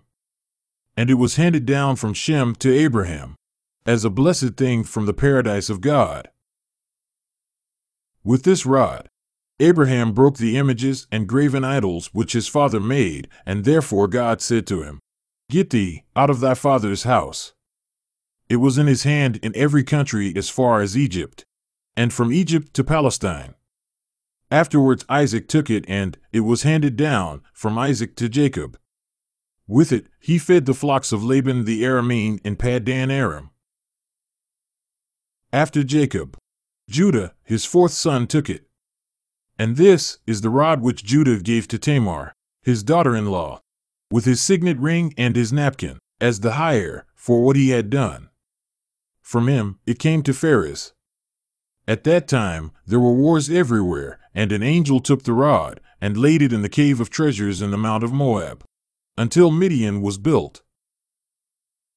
There was in Midian a man, upright and righteous before God, whose name was Jethro, i.e., Jethro. When he was feeding his flock on the mountain, he found the cave, and took the rod by divine agency. And with it he fed his sheep until his old age. When he gave his daughter to Moses, he said to him, "Go in, my son, take the rod, and go forth to thy flock." When Moses had set his foot upon the threshold of the door, an angel moved the rod, and it came out of its own free will towards Moses. And Moses took the rod, and it was with him until God spake with him on Mount Sinai. When God said to him, "Cast the rod upon the ground," he did so, and it became a great serpent. And the Lord said, "Take it," and he did so, and it became a rod as at first. This is the rod which God gave him for a help and a deliverance, that it might be a wonder, and that, with it, he might deliver Israel from the oppression of the Egyptians. By the will of the living God, this rod became a serpent in Egypt. By it, God spake to Moses, and it swallowed up the rod of Posdi, the sorceress of the Egyptians. With it, Moses smote the sea of Soph in its length and breadth, and the depths congealed in the heart of the sea. It was in Moses' hands in the wilderness of Ashaman, and with it he smote the stony rock, and the waters flowed forth. Then God gave serpents power over the children of Israel, to destroy them, because they had angered him at the waters of strife. And Moses prayed before the Lord, and God said to him, "Make thee a brazen serpent, and lift it up with the rod, and let the children of Israel look upon it, and be healed." Moses did as the Lord had commanded him, and he placed the brazen serpent in the sight of all the children of Israel in the wilderness. And they looked upon it and were healed. After all the children of Israel were dead, save Joshua the son of Nun, and Caleb the son of Jephunneh, i.e., Jephunneh, they went into the promised land, and took the rod with them, on account of the wars with the Philistines and Amalekites. And Phinehas hid the rod in the desert, in the dust at the gate of Jerusalem, where it remained, until our Lord Christ was born. And he, by the will of his divinity, showed the rod to Joseph the husband of Mary, and it was in his hand when he fled to Egypt with our Lord and Mary, until he returned to Nazareth.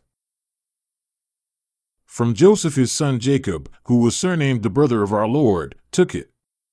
And from Jacob, Judas Iscariot, who was a thief, stole it.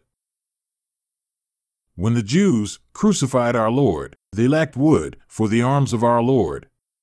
And Judas, in his wickedness, gave them the rod, which became a judgment and a fall unto them, but an uprising unto many. There were born to Moses 2 sons, the one called Gershom, which is interpreted sojourner, and the other Eleazar, which is interpreted God hath helped me. 52 years after the birth of Moses, Joshua the son of Nun was born in Egypt. When Moses was 80 years old, God spake with him upon Mount Sinai. And the cry of the children of Israel went up to God, by reason of the severity of the oppression of the Egyptians. And God heard their groaning, and remembered his covenants with the fathers, Abraham, Isaac, and Jacob, to whom he promised, that in their seed should all nations be blessed. One day, when Moses was feeding the flock of Jethro his father-in-law, the priest of Midian, he and the sheep went from the wilderness to Mount Horeb, the mount of God. And the angel of the Lord appeared to him in a flame of fire in a bush. But the bush was not burnt. Moses said, "I will turn aside and see this wonderful thing. How it is that the fire blazes in the bush, but the bush is not burnt." God saw that he turned aside to look, and he called to him from within the bush, and said, "Moses, Moses." Moses said, "Here am I, Lord."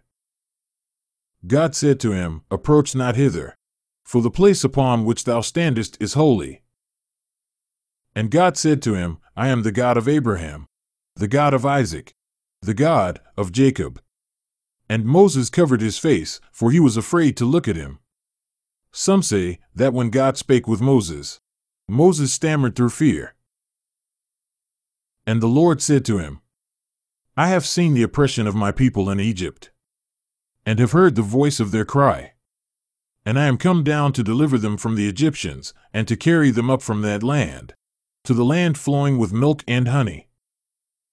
Come, I will send thee to Egypt.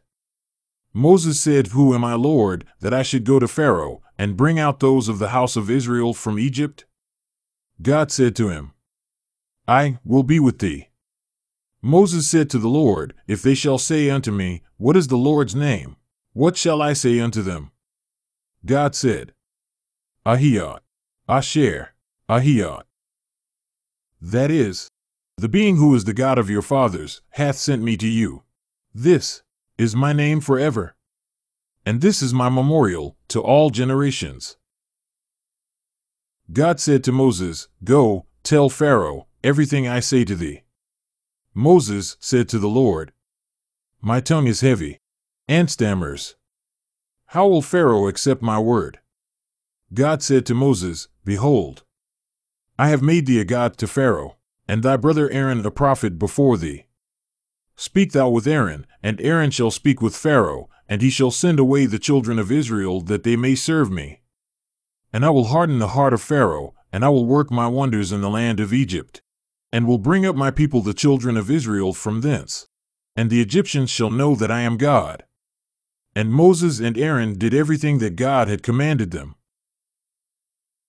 Moses was 83 years old when God sent him to Egypt. And God said to him, If Pharaoh shall seek a sign from thee, cast thy rod upon the ground, and it shall become a serpent.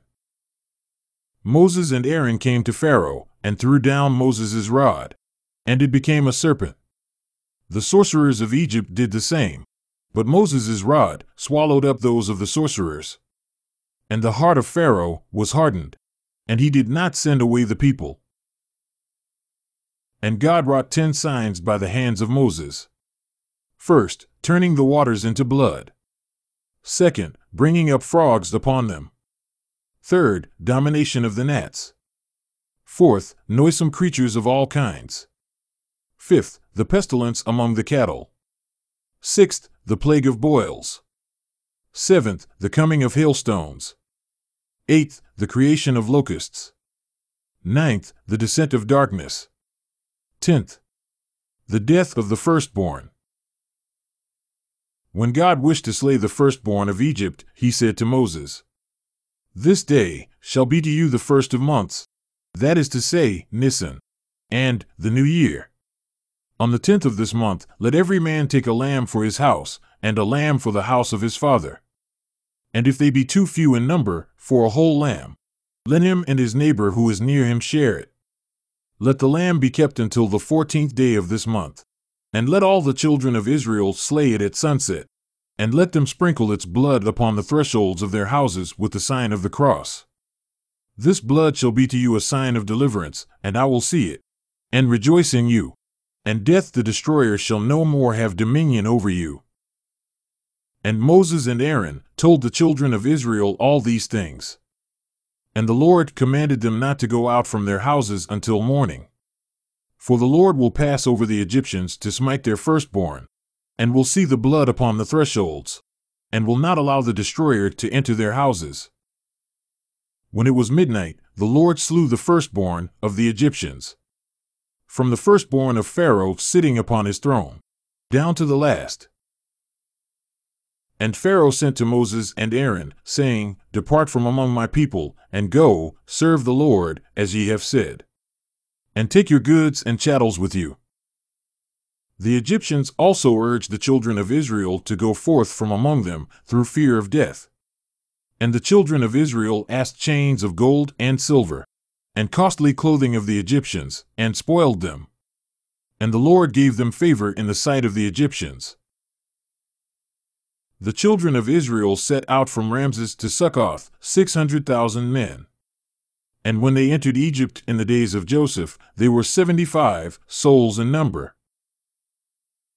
They remained in bodily and spiritual subjection 430 years. From the day that God said to Abraham, "Thy seed shall be a sojourner in the land of Egypt," from that hour they were oppressed in their minds. When the people had gone out of Egypt, on the condition that they should return, and did not return, Pharaoh pursued after them, to bring them back to his slavery. And they said to Moses, "Why hast thou brought us out from Egypt? It was better for us to serve the Egyptians as slaves, and not to die here." Moses said, "Fear not, but see the deliverance which God will work for you today." And the Lord said to Moses, "Lift up thy rod and smite the sea, that the children of Israel may pass over as upon dry land." And Moses smote the sea, and it was divided on this side and on that. And the children of Israel passed through the depth of the sea as upon dry land. When Pharaoh and his hosts came in after them, Moses brought his rod back over the sea, and the waters returned to their place. And all the Egyptians were drowned. And Moses bade the children of Israel to sing praises with the song. Then sang Moses and the children of Israel. Exodus 15. The children of Israel marched through the wilderness 3 days and came to the place called Marath, i.e., Mara, from the bitterness of its waters. And the people were unable to drink that water. And they lifted up their voice and murmured against Moses, saying, "What shall we drink?" Moses prayed before God, and took absinthe wood, which is bitter in its nature, and threw it into the water, and it was made sweet. There did the Lord teach them laws and judgments. And they set out from thence, and on the 15th of the 2nd month, which is Iyar, came to a place in which there were 12 wells and 70 palm trees. Dadisho says in his exposition of paradise that the sorcerers Jannes and Jambres, who once opposed Moses, lived there. There was a well in that place, and over it was a bucket and brass chain. And devils dwelt there, because that place resembled paradise. The blessed Macaries, i.e., Macarius, visited that spot, but was unable to live there because of the wickedness of those demons. But that they might not boast over the human race, as if forsooth no one was able to live there, God commanded 2 anchorites, whose names no man knoweth, and they dwelt there until they died. When the children of Israel saw that wilderness, they murmured against Moses, saying, "It were better for us to have died in Egypt, being satisfied with bread, than to come forth into this arid desert, for this people to perish by hunger." And God said to Moses, "Behold, I will bring manna down from heaven for you. A cloud shall shade you by day from the heat of the sun, and a pillar of fire shall give light before you by night." God said to Moses, "Go up into this mountain, thou, and Aaron thy brother, and Nadab, and 70 chosen elders of the children of Israel, and let them worship from afar. And let Moses come near to me by himself." And they did as the Lord commanded them. And Moses drew near by himself, and the rest of the elders remained below at the foot of the mountain. And God gave him commandments. And Moses made known to the people the words of the Lord. And all the people answered with one voice and said, "Everything that the Lord commands us, we will do." Moses took blood with a hyssop and sprinkled it upon the people, saying to them, "This is the blood of the covenant," and so forth. And God said to Moses, "Say unto the children of Israel that they set apart for me gold and silver and brass and purple, and the rest of the things which are mentioned in the Torah, and let them make a tabernacle for me." God also showed the construction thereof to Moses, saying, "Let Aaron and his sons be priests to me, and let them serve my altar and sanctuary." God wrote 10 commandments on 2 tables of stone. And these are they: Thou shalt not make to thyself an image or likeness. Thou shalt not falsify thy oaths. Keep the day of the Sabbath. Honor thy father and thy mother. Thou shalt not do murder. Thou shalt not commit adultery. Thou shalt not steal. Thou shalt not bear false witness. Thou shalt not covet thy neighbor's or brother's house. Thou shalt not covet the wife of thy kinsman or neighbor, nor his servants, nor his handmaidens. When the children of Israel saw that Moses tarried on the mountain, they gathered together to Aaron, and said to him, Arise, make us a god, to go before us, for we know not what has become of thy brother Moses. Aaron said to them, Bring me the earrings that are in the ears of your wives and children. When they had brought them to him, he cast a calf from them, and said to the people, This is thy God, O Israel, who brought thee out of Egypt. And they built an altar, and the children of Israel offered up sacrifice upon it. God said to Moses, Get thee down to the people, for they have become corrupt. And Moses returned to the people. And in his hands were the 2 tablets of stone, upon which the 10 commandments were written by the finger of God. When Moses saw that the people had erred, he was angry, and smote the tablets upon the side of the mountain, and brake them. And Moses brought the calf, and filed it with a file, and threw it into the fire, and cast its ashes into water. And he commanded the children of Israel to drink of that water. And Moses reproached Aaron for his deeds. But Aaron said, Thou knowest that the people is stiff-necked. Then Moses said to the children of Levi, The Lord commands you that each man should slay his brother and his neighbor of those who have wrought iniquity. And there were slain on that day 3,000 men. And Moses went up to the mountain the second time, and there were with him 2 tables of stone, instead of those which he brake. He remained on the mountain and fasted another 40 days, praying and supplicating God to pardon the iniquity of the people. When he came down from the mountain with the other 2 tablets, upon which the commandments were written, the skin of his face shone, and the children of Israel were unable to look upon his countenance, by reason of the radiance and light with which it was suffused. And they were afraid of him. When he came to the people, he covered his face with a napkin. And when he spake with God, he uncovered his face. And Moses said to her, the son of his father-in-law Reuel, the Midianite, We will go to the land which God promised to give us. Come with us, and we will do thee good. But he would not, and returned to Midian. So the children of Israel went along the road to prepare a dwelling place for themselves. And they lifted up their voice with a cry. And God heard, and was angry, and fire went round about them, and burnt up the parts round about their camps. They said to Moses, Our soul languishes in this wilderness, and we remember the meats of Egypt. The fishes and the cucumbers, and the melons and the onions, and the leeks and the garlic. And now we have not, save this manna which is before us. Now, the appearance of manna was like that of coriander seed, and they ground it and made flat cakes of it. And its taste was like bread with oil in it. And the Lord heard the voice of the people weeping, each one at the door of his tent. And it was grievous to him. Moses prayed before the Lord, and said, Why have I not found favor before thee? And why hast thou cast the weight of this people upon me? Did I beget them? Either slay me, or let me find favor in thy sight. God said to Moses, Choose from the elders of the children of Israel 70 men, and gather them together to the tabernacle, and I will come down and speak with thee. And I will take of the spirit and power which is with thee, and will lay it upon them. And they shall bear the burden of the people with thee, and thou shalt not bear it by thyself alone. And Moses told them. Moses gathered together 70 elders from the children of Israel, and the Lord came down in a cloud, and spake with them.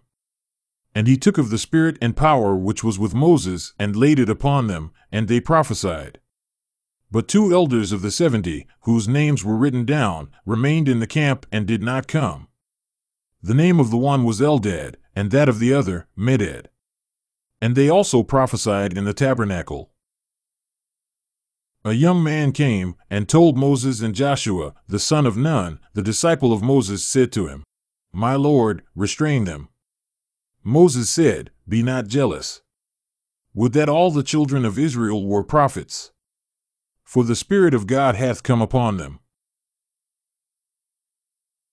And Moses said to the children of Israel, "Because ye have wept and have asked for flesh, behold, the Lord will give you flesh to eat. Not 1 day, nor 2, nor 5, nor 10, but a month of days shall ye eat, until it goeth out of your nostrils, and becometh nauseous to you." Moses said to the Lord, "This people among whom I am is 600,000 men, and hast thou promised to feed them with flesh for a month of days? If we slay sheep and oxen, it would not suffice for them. And if we collect for them all the fish that are in the sea, they would not satisfy them." And the Lord said to Moses, "The hand of the Lord shall bring this to pass. And behold, thou shalt see whether this happens or not." By the command of God a wind blew and brought out quails from the sea, and they were gathered around the camp of the children of Israel about a day's journey on all sides. And they were piled upon one another to the depth of 2 cubits. Each of the children of Israel gathered about 10 cores, and they spread them out before the doors of their tents. And the Lord was angry with them, and smote them with death, and many died. And that place was called the Graves of Lust. They departed from thence to the place called Hazeroth. And Aaron and Miriam lifted up themselves against Moses, because of the Cushite woman whom he had married. And they said, "Has God spoken with Moses only? Behold, he hath spoken with us also." Now Moses was meeker than all men. And God heard the words of Miriam and Aaron, and came down in a pillar of cloud, and stood at the door of the tabernacle, and called them, and they came forth to him. The Lord said to them, "Hear what I will say to you. I have revealed myself to you in secret, and ye have prophesied in a dream.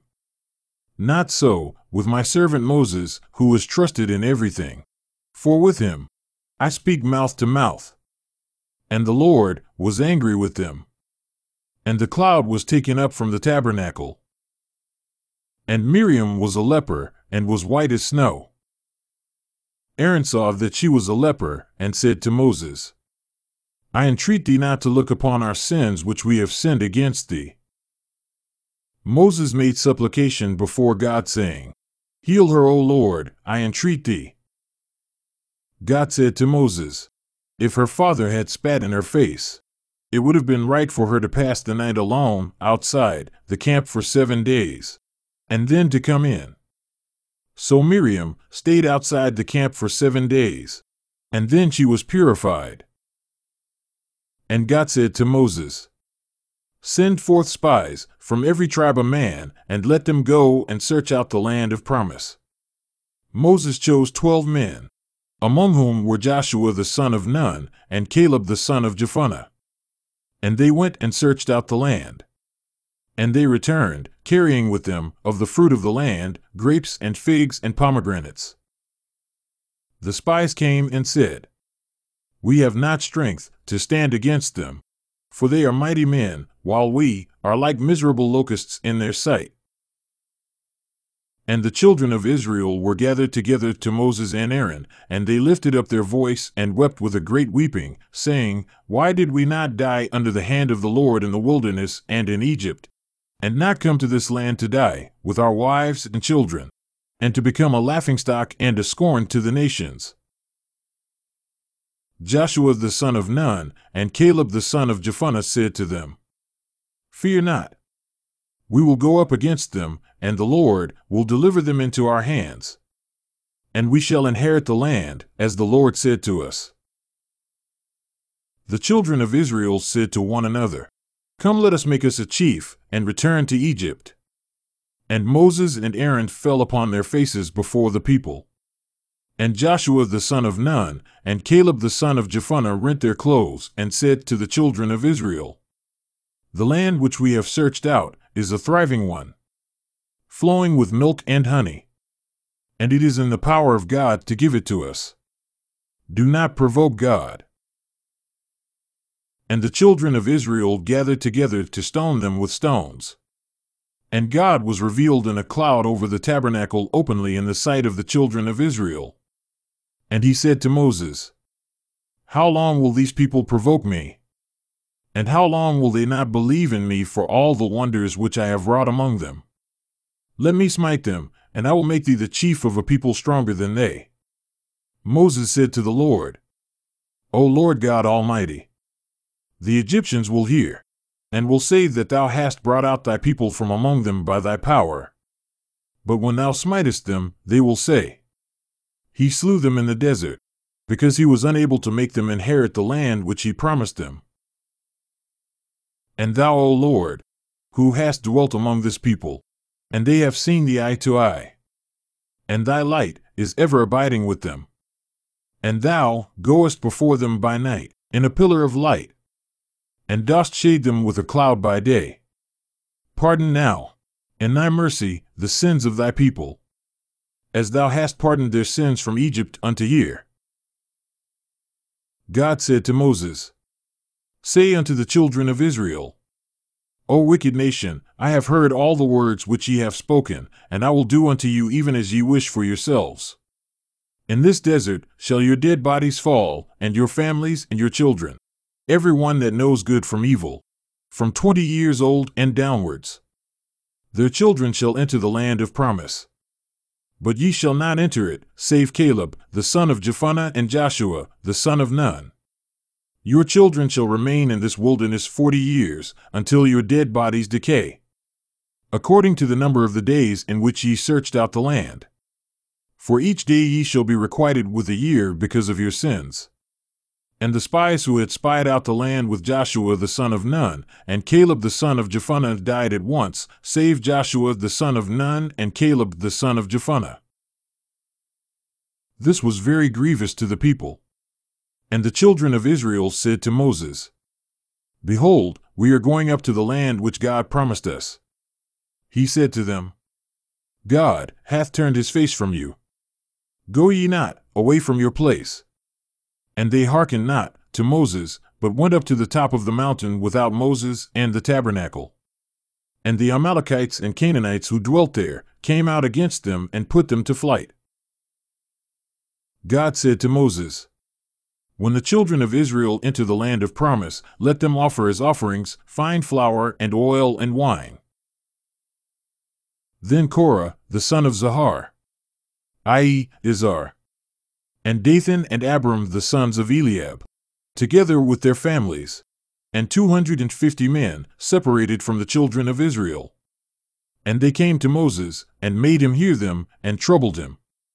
And Moses fell upon his face before the Lord, and said, Tomorrow shall every one know whom God chooses.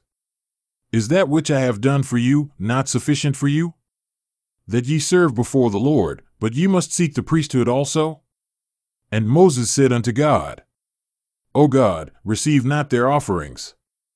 And Moses said to them, Let every one of you take his censer in his hand, and place fire and incense therein. And there stood before the Lord on that day 250 men, holding their censers. The Lord said to Moses, Stand aloof from the people, and I will destroy them in a moment. And Moses and Aaron fell upon their faces, and said to the Lord, Wilt thou destroy all these, for the sake of one man who hath sinned? God said to Moses, Tell the children of Israel to go away from around the tents of Korah and his fellows. And Moses said to the people everything that God had said to him. And the people kept away from the tent of Korah. Then Korah and his family, with their wives and children, came forth and stood at the doors of their tents. And Moses said to them, If God hath sent me, let the earth open her mouth and swallow them up. But if I am come of my own desire, let them die a natural death like every man. While the word was yet in his mouth, the earth opened and swallowed them up. And the people that were with them, from man even unto beast, and fear fell upon their companions. The fire went forth from their censers, and burned up the 250 men. Moses said to Eleazar, Take their censers and make a casting of them, that they may be a memorial. For they have been sanctified by the fire which fell into them. That no man who is not of the family of Aaron should dare to take a censer in his hand. The children of Israel gathered together unto Moses and Aaron, and said to them, Ye have destroyed the people of the Lord. And God said to Moses and Aaron in the tabernacle, Stand aloof from them, and I will destroy them in a moment. Moses said to Aaron, Take a censer and put fire and incense therein, and go to the people, that God may forgive their sins. For anger has gone forth against them from before the Lord. And Aaron put incense in a censer, and went to the people in haste. And he saw death destroying the people unsparingly. But with his censer he separated the living from the dead, and the plague was stayed from them. The number of men whom the plague destroyed at that time of the children of Israel was 14,700, besides those who died with the children of Korah. And Aaron returned to Moses. And God said to Moses, Let the children of Israel collect from every tribe a rod, and let them write the name of the tribe upon its rod, and the name of Aaron upon that of the tribe of Levi. And the rod of the man whom the Lord chooseth shall blossom. And they did as God had commanded them, and took the rods, and placed them in the tabernacle that day. On the morrow, Moses went into the tabernacle, and saw the rod of the house of Levi budding and bearing almonds. And Moses brought out all the rods to the children of Israel, and the sons of Levi were set apart for the service of the priesthood before the Lord. When the children of Israel came to the wilderness of Sin, Miriam, the sister of Moses and Aaron, died, and they buried her. And there was no water for them to drink. And the children of Israel murmured against Moses and said, Would that we had all died with those who are dead already, and that we had not come hither to die with our beasts and our possessions. Why did the Lord bring us out from Egypt to this desert land, in which there are neither pomegranates nor grapes? Moses and Aaron went to the tabernacle and fell upon their faces before the Lord. And the Lord said to them, Gather together the children of Israel, and let Moses smite the rock with the rod, and water shall come forth, and all the people shall drink. And Moses called that water the water of strife. The children of Israel gathered themselves together unto Moses and Aaron, and they murmured against them, saying, Why have ye brought us out to this desert to die of thirst and hunger? And the Lord was angry with them, and sent serpents upon them, and many of the people died by reason of the serpents. And they gathered themselves together unto Moses and Aaron, and said to them, We have sinned before God, and before you. God said to Moses, Make a serpent of brass, and hang it upon the top of thy rod, and set it up among the people. And let every one whom a serpent shall bite look upon the brazen serpent, and he shall live and not die. This serpent which Moses set up is a type of the crucifixion of our Lord, as the doctor saith. Like the serpent which Moses set up, he set him up also, that he might heal men of the bites of cruel demons. And the children of Israel came to Mount Hor, and Aaron died there. And they wept for him a month of days. And Moses put his garments upon Eleazar, his son. The children of Israel began to commit fornication with the daughters of Moab, and to bow down to their idols, and to eat of their sacrifices. The Lord was angry with them, and he commanded Moses to gather together the children of Israel, and to order every man to slay his fellow, and everyone who should bow down to Baal Peor, the idol of the Moabites. When they were all assembled at the door of the tabernacle, Zimri the son of Salo came, and took Cosbi, the daughter of Zur, and committed fornication with her in the sight of Moses and all the people. And God smote the people with a pestilence. Then Phinehas the son of Eleazar the priest, the son of Aaron, arose and thrust them through with a spear, and lifted them up upon the top of it. And the plague was stayed from that hour. This zeal was accounted unto Phinehas as a prayer. As the blessed David says, Phinehas arose and prayed, and the pestilence was stayed. And it was accounted unto him for merit from generation unto generation, even forever. The number of those who died at that time was 24,000 men. God commanded Moses to number the people, and their number amounted to 601,780 souls. And God commanded Moses to bless Joshua the son of Nun, and to lay his hand upon him, and to set him up before Eleazar the priest, and before all the children of Israel. And God gave him wisdom and knowledge and prophecy and courage, and made him ruler of the children of Israel. God commanded the children of Israel to destroy the Midianites. And Moses chose from each tribe 1,000 men. And they went up against the Midianites and took them captive and spoiled them. And Moses told them to slay every man who had committed fornication with a Midianitish woman, and every Midianitish woman who had committed fornication with a son of Israel, except the virgins whom man had not known. God commanded Moses to set apart 1/50th part of the spoil for the sons of Levi, the ministers of the altar and the house of the Lord. The number of the flocks that were gathered together with the children of Israel was 670,000, and 72,000 oxen, and 32,000 virgins. And the Lord commanded them that when they should pass over the Jordan, and come to the land of promise, they should set apart 3 villages for a place of flight and refuge, that whosoever committed a murder involuntarily might flee thither, and dwell in them until the high priest of that time died, when he might return to his family and the house of his fathers. God laid down for them laws and commandments, and these are they. A man shall not clothe himself in a woman's garments, neither shall a woman clothe herself in those of a man. If one sees a bird's nest, he shall drive away the mother, and then take the young ones. A man shall make a fence and an enclosure to his roof, lest any one fall therefrom, and his blood be required of him. Let him that hath a rebellious son bring him out before the elders, and let them reprimand him. If he turn from his evil habit, good and well. But if not, let him be stoned. One that is crucified shall not pass the night upon his cross. He that blasphemes God shall be slain. The man that lies with a betrothed woman shall be slain. If she is not betrothed, he shall give her father 500 dinars, and take her to wife. And the other commandments. And Moses gathered together the children of Israel, and said to them, Behold, I am 120 years old, no more strength abideth in me.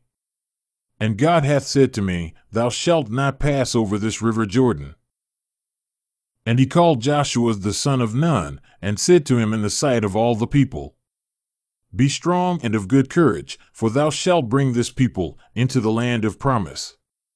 Fear not the nations that are in it, for God will deliver them into thy hands, and thou shalt inherit their cities and villages, and shalt destroy them. And Moses wrote down laws and judgments and orders, and gave them into the hands of the priests, the children of Levi. He commanded them that, when they crossed over to the land of promise, they should make a feast of tabernacles, and should read aloud these commandments before all the people, men and women, that they might hear and fear the Lord their God. And God said to Moses, Behold, thou art going the way of thy fathers. Call Joshua the son of Nun, thy disciple, and make him stand in the tabernacle, and command him to be diligent for the government of this people. For I know that after thy death they will turn aside from the way of truth, and will worship idols, and I will turn away my face from them. And God said to Moses, Get thee up into this mountain of the Amorites, which is called Nebo, and see the land of Canaan, and be gathered to thy fathers, even as Aaron thy brother died on Mount Hor. So Moses died there and was buried. And no man knoweth his grave, for God hid him, that the children of Israel might not go astray, and worship him as God. He died at the age of 120 years. His sight had not diminished, neither was the complexion of his face changed. And the children of Israel wept for him a month of days in Arbeth, Moab. From Adam then, until the death of Moses, was 3,868 years. When the number of the children of Israel was reckoned up, it amounted to 800,000, and that of the house of Judah to 500,000. In the book of Chronicles it is written, the children of Israel were 1,000,000, 100,000, and 100 men. And the house of Judah was 400,000 and 700 men that drew sword. Now, when they came out of Egypt, they were 600,000. And when they entered Egypt, there were 75 souls. Chapter 31 of the book of the B. of Joshua the son of Nun. And brief notices of the years of judges and the kings of the children of Israel. Recording by 31 Pearls. After Moses was dead, God said to Joshua the son of Nun, Moses my servant is dead. Now therefore arise, go over this Jordan, thou and all this people, unto the land which I have sworn to their fathers to give them. Every place upon which ye tread shall be yours. So Joshua the son of Nun gathered the people together, and passed over Jordan. Jordan was divided on this side and on that, and the children of Israel passed over, as upon dry ground, even as their fathers passed through the sea of Soph, when they went forth from Egypt. And they took 12 stones from the midst of Jordan, as a memorial for those after them. And they took Jericho and destroyed it. And Joshua the son of Nun slew 31 kings of the foreign nations, and divided the land among them. And he brake their idols and images. These are the names of the kings whom Joshua the son of Nun destroyed. The king of Jericho, the king of Ai, the king of Jerusalem, the king of Hebron, the king of Jarmuth, the king of Lachish, the king of Eglon, the king of Gezer, the king of Debir, the king of Hormah, the king of Gitter, the king of Arad, the king of Libnah, the king of Adullam, the king of Makkudah, the king of Bethel, the king of Tappuah, the king of Hepher, the king of Aphek, the king of Lash-Sharon, the king of Madden, the king of Hazor, the king of Shimron-Meron, the king of Akshaph, the king of Tanakh, the king of Megiddo, the king of Rekam, i.e., Kadesh, the king of Jokmeam, the king of Dor and Naphath, Dor, the king of Goyim, the king of Tirzah. And as we do not intend to write a complete history of the kings and judges, but only to collect a few matters, which may serve for the consolation of the feeble in a time of despondency, behold, we pass over them with brief notices. If, however, any one seeks to know these things, let him read in the Torah and in the Beth Martebi, whence he will understand clearly. Moses ruled the people in the desert 40 years. Joshua ruled the people 25 years. Judah was ruler of the people 48 years. Eglon, king of Moab, oppressed the people 18 years. Aher, i.e., Ehud, was ruler of the people 80 years.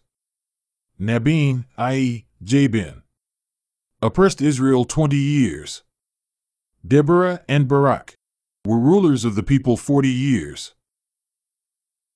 The Midianites oppressed Israel 7 years. Gideon was ruler of the people 40 years. He had 70 sons, who rode with him upon 70 ass colts. Abimelech, the son of Gideon, was ruler of the people 60 years. Tola, the son of Puah, was ruler of the people 23 years. Jair was ruler of the people 22 years. The Philistines and Ammonites oppressed the people 18 years. Naphtha, i.e., Jephthah, was ruler of the people 6 years. He vowed a vow to the Lord and said, "Whatsoever cometh forth to meet me from my house, I will offer up as an offering to the Lord." And his only daughter came forth, and he offered her up as an offering to the Lord. Abizan, i.e., Ibzan, was ruler of the people 7 years. He had 30 sons and 30 daughters. He sent out to 30 daughters and brought in 30 daughters-in-law. Elon was the ruler of the people 10 years. Akron, i.e., Abdon, was ruler of the people 8 years. The Philistines oppressed Israel 40 years. Samson was ruler of the people 20 years. He slew 1,000 men with the jawbone of a dead ass. Eli was ruler of the people 40 years. From Eli, the ark was in the house of Abinadab 20 years. Samuel was ruler of the people 30 years. Saul was ruler of the people 40 years. These years of the judges amount to 655. King David reigned 40 years. Solomon reigned 40 years. Rehoboam reigned 17 years. Abijah reigned 3 years. Asa reigned 41 years. Jehoshaphat reigned 25 years. Joram reigned 8 years. Ahaziah reigned 1 year. Athaliah reigned 6 years. Joash reigned 40 years. Amaziah reigned 23 years. Uzziah reigned 52 years. Jotham reigned 17 years. Hezekiah reigned 29 years. He prayed before God, and 15 years were added to his life. And he held back the sun and the moon in their course. Manasseh reigned 55 years. He sought Isaiah with a wooden saw and killed him. Amon reigned 2 years. Josiah reigned 31 years. Jehoahaz reigned 3 months. Jehoiakim reigned 11 years. Jehoiakim reigned 100 days. Zedekiah reigned 7 years. These years of the kings amount to 455 years, 6 months, and 10 days. Chapter 32 of the Book of the Bee. Of the death of the prophets. How they died, and where each one of them was buried. Recording by 31 Pearls. Manasseh, the son of Hezekiah, slew Isaiah with a wooden saw. He was buried before the outfall of the waters, which Hezekiah concealed by the side of Siloah. Hosea, the son of Beri, of the tribe of Issachar, was from the town of Beelmeth. He prophesied mystically about our Lord Jesus Christ, who was to come, saying that, when he should be born, the oak in Shiloh should be divided into 12 parts, and that he should take 12 disciples of Israel. He died in peace, and was buried in his own land. Joel, the son of Bethuel, i.e., Pethuel, of the tribe of Reuben, died in peace in his own land. Others say that Ahaziah, the son of Amaziah, smote him with a staff upon his head. And while his life was yet in him, they brought him to his own land, and after 2 days he died. Amos was from the land of Tekoa. The priest of Bethel tortured him, and afterwards slew him. Others say that it was he whom Ahaziah, the son of Amaziah, killed with a staff. And he died. Obadiah, from the country of Shechem, was the captain of 50 of Ahab's soldiers. He became a disciple of Elijah, and endured many evil things from Ahab, because he forsook him and went after Elijah. However, he died in peace. After he followed Elijah, he was deemed worthy of prophecy. Elijah the fiery, of the family of Aaron, was from Tashbi, a town of the Levites. When this prophet was born, his father saw in a dream that one was born, and that they wrapped him in fire, instead of swaddling bands, and gave him some of that fire to eat. He came to Jerusalem, and told the priests the vision that he had seen. The learned among the people said to him, "Fear not, thy son is about to be a fire, and his word shall be like fire, and shall not fall to the ground. He will burn like fire with jealousy of sinners, and his zeal will be accepted before God." He was taken up in a chariot towards heaven. Some say that his father was called Shobek. Elisha, his pupil, from Abel, Meholah, was of the tribe of Reuben. On the day of his birth a great wonder took place in Israel. For the bull which they worshipped in Gilgal lowed, and his voice was heard in Jerusalem. The chief priests in Jerusalem said, "A mighty prophet is born today in Israel at this time, and he will break the images and idols to pieces." He died in peace, and was buried in Samaria. Jonah, the son of Amittai, was from Gath-Hepher, from Kiriath Adamas, which is near to Ascalon and Gaza, and the sea coast. After this prophet had prophesied to the Ninevites, in the time of Sardana the king, he did not remain in his own land because the Jews were jealous of him. But he took his mother, and went, and dwelt, in Assyria. He feared the reproach of the Jews, because he had prophesied, and his prophecy did not come to pass.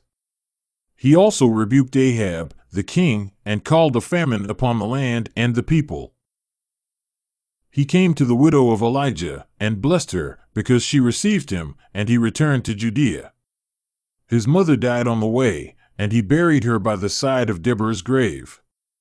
He lived in the land of Sareda, and died 2 years after the people had returned from Babylon, and was buried in the cave of Canaan. This prophet prophesied that when the Messiah should come, the cities of the Jews would be overturned. Micah the Morasthite was of the tribe of Ephraim, and was slain by Joram the son of Ahab. This prophet prophesied concerning the destruction of the temple of the Jews, and the abrogation of the Passover on the death of the Messiah. He died in peace, and was buried in Anakim. Nahum, from the city of Elkosh, was of the tribe of Simeon. After the death of Jonah, this prophet prophesied concerning the Ninevites, saying, "Nineveh shall perish by perpetually advancing waters and ascending fire." And this actually took place. He prophesied also concerning the Babylonians, that they would come against the Israelitish people, and therefore they sought to kill him.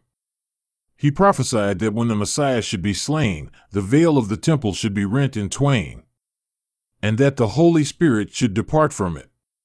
He died in peace, and was buried in his own country. Habakkuk was of the tribe of Simeon, and from the land of Sur, i.e., Zor. This prophet prophesied concerning the Messiah that he should come and abrogate the laws of the Jews. He brought food to Daniel at Babylon by the divine, or angelic, agency. The Jews stoned him in Jerusalem. Zephaniah was of the tribe of Simeon. He prophesied concerning the Messiah that he should suffer, and that the sun should become dark, and the moon be hidden. He died in peace in his own land. Haggai returned from Babylon to Jerusalem when he was young. He prophesied that the people would return, and concerning the Messiah, that he would abrogate the sacrifices of the Jews. He died in peace. Zechariah the son of Jehoiada returned from Babylon in his old age, and wrought wonders among the people.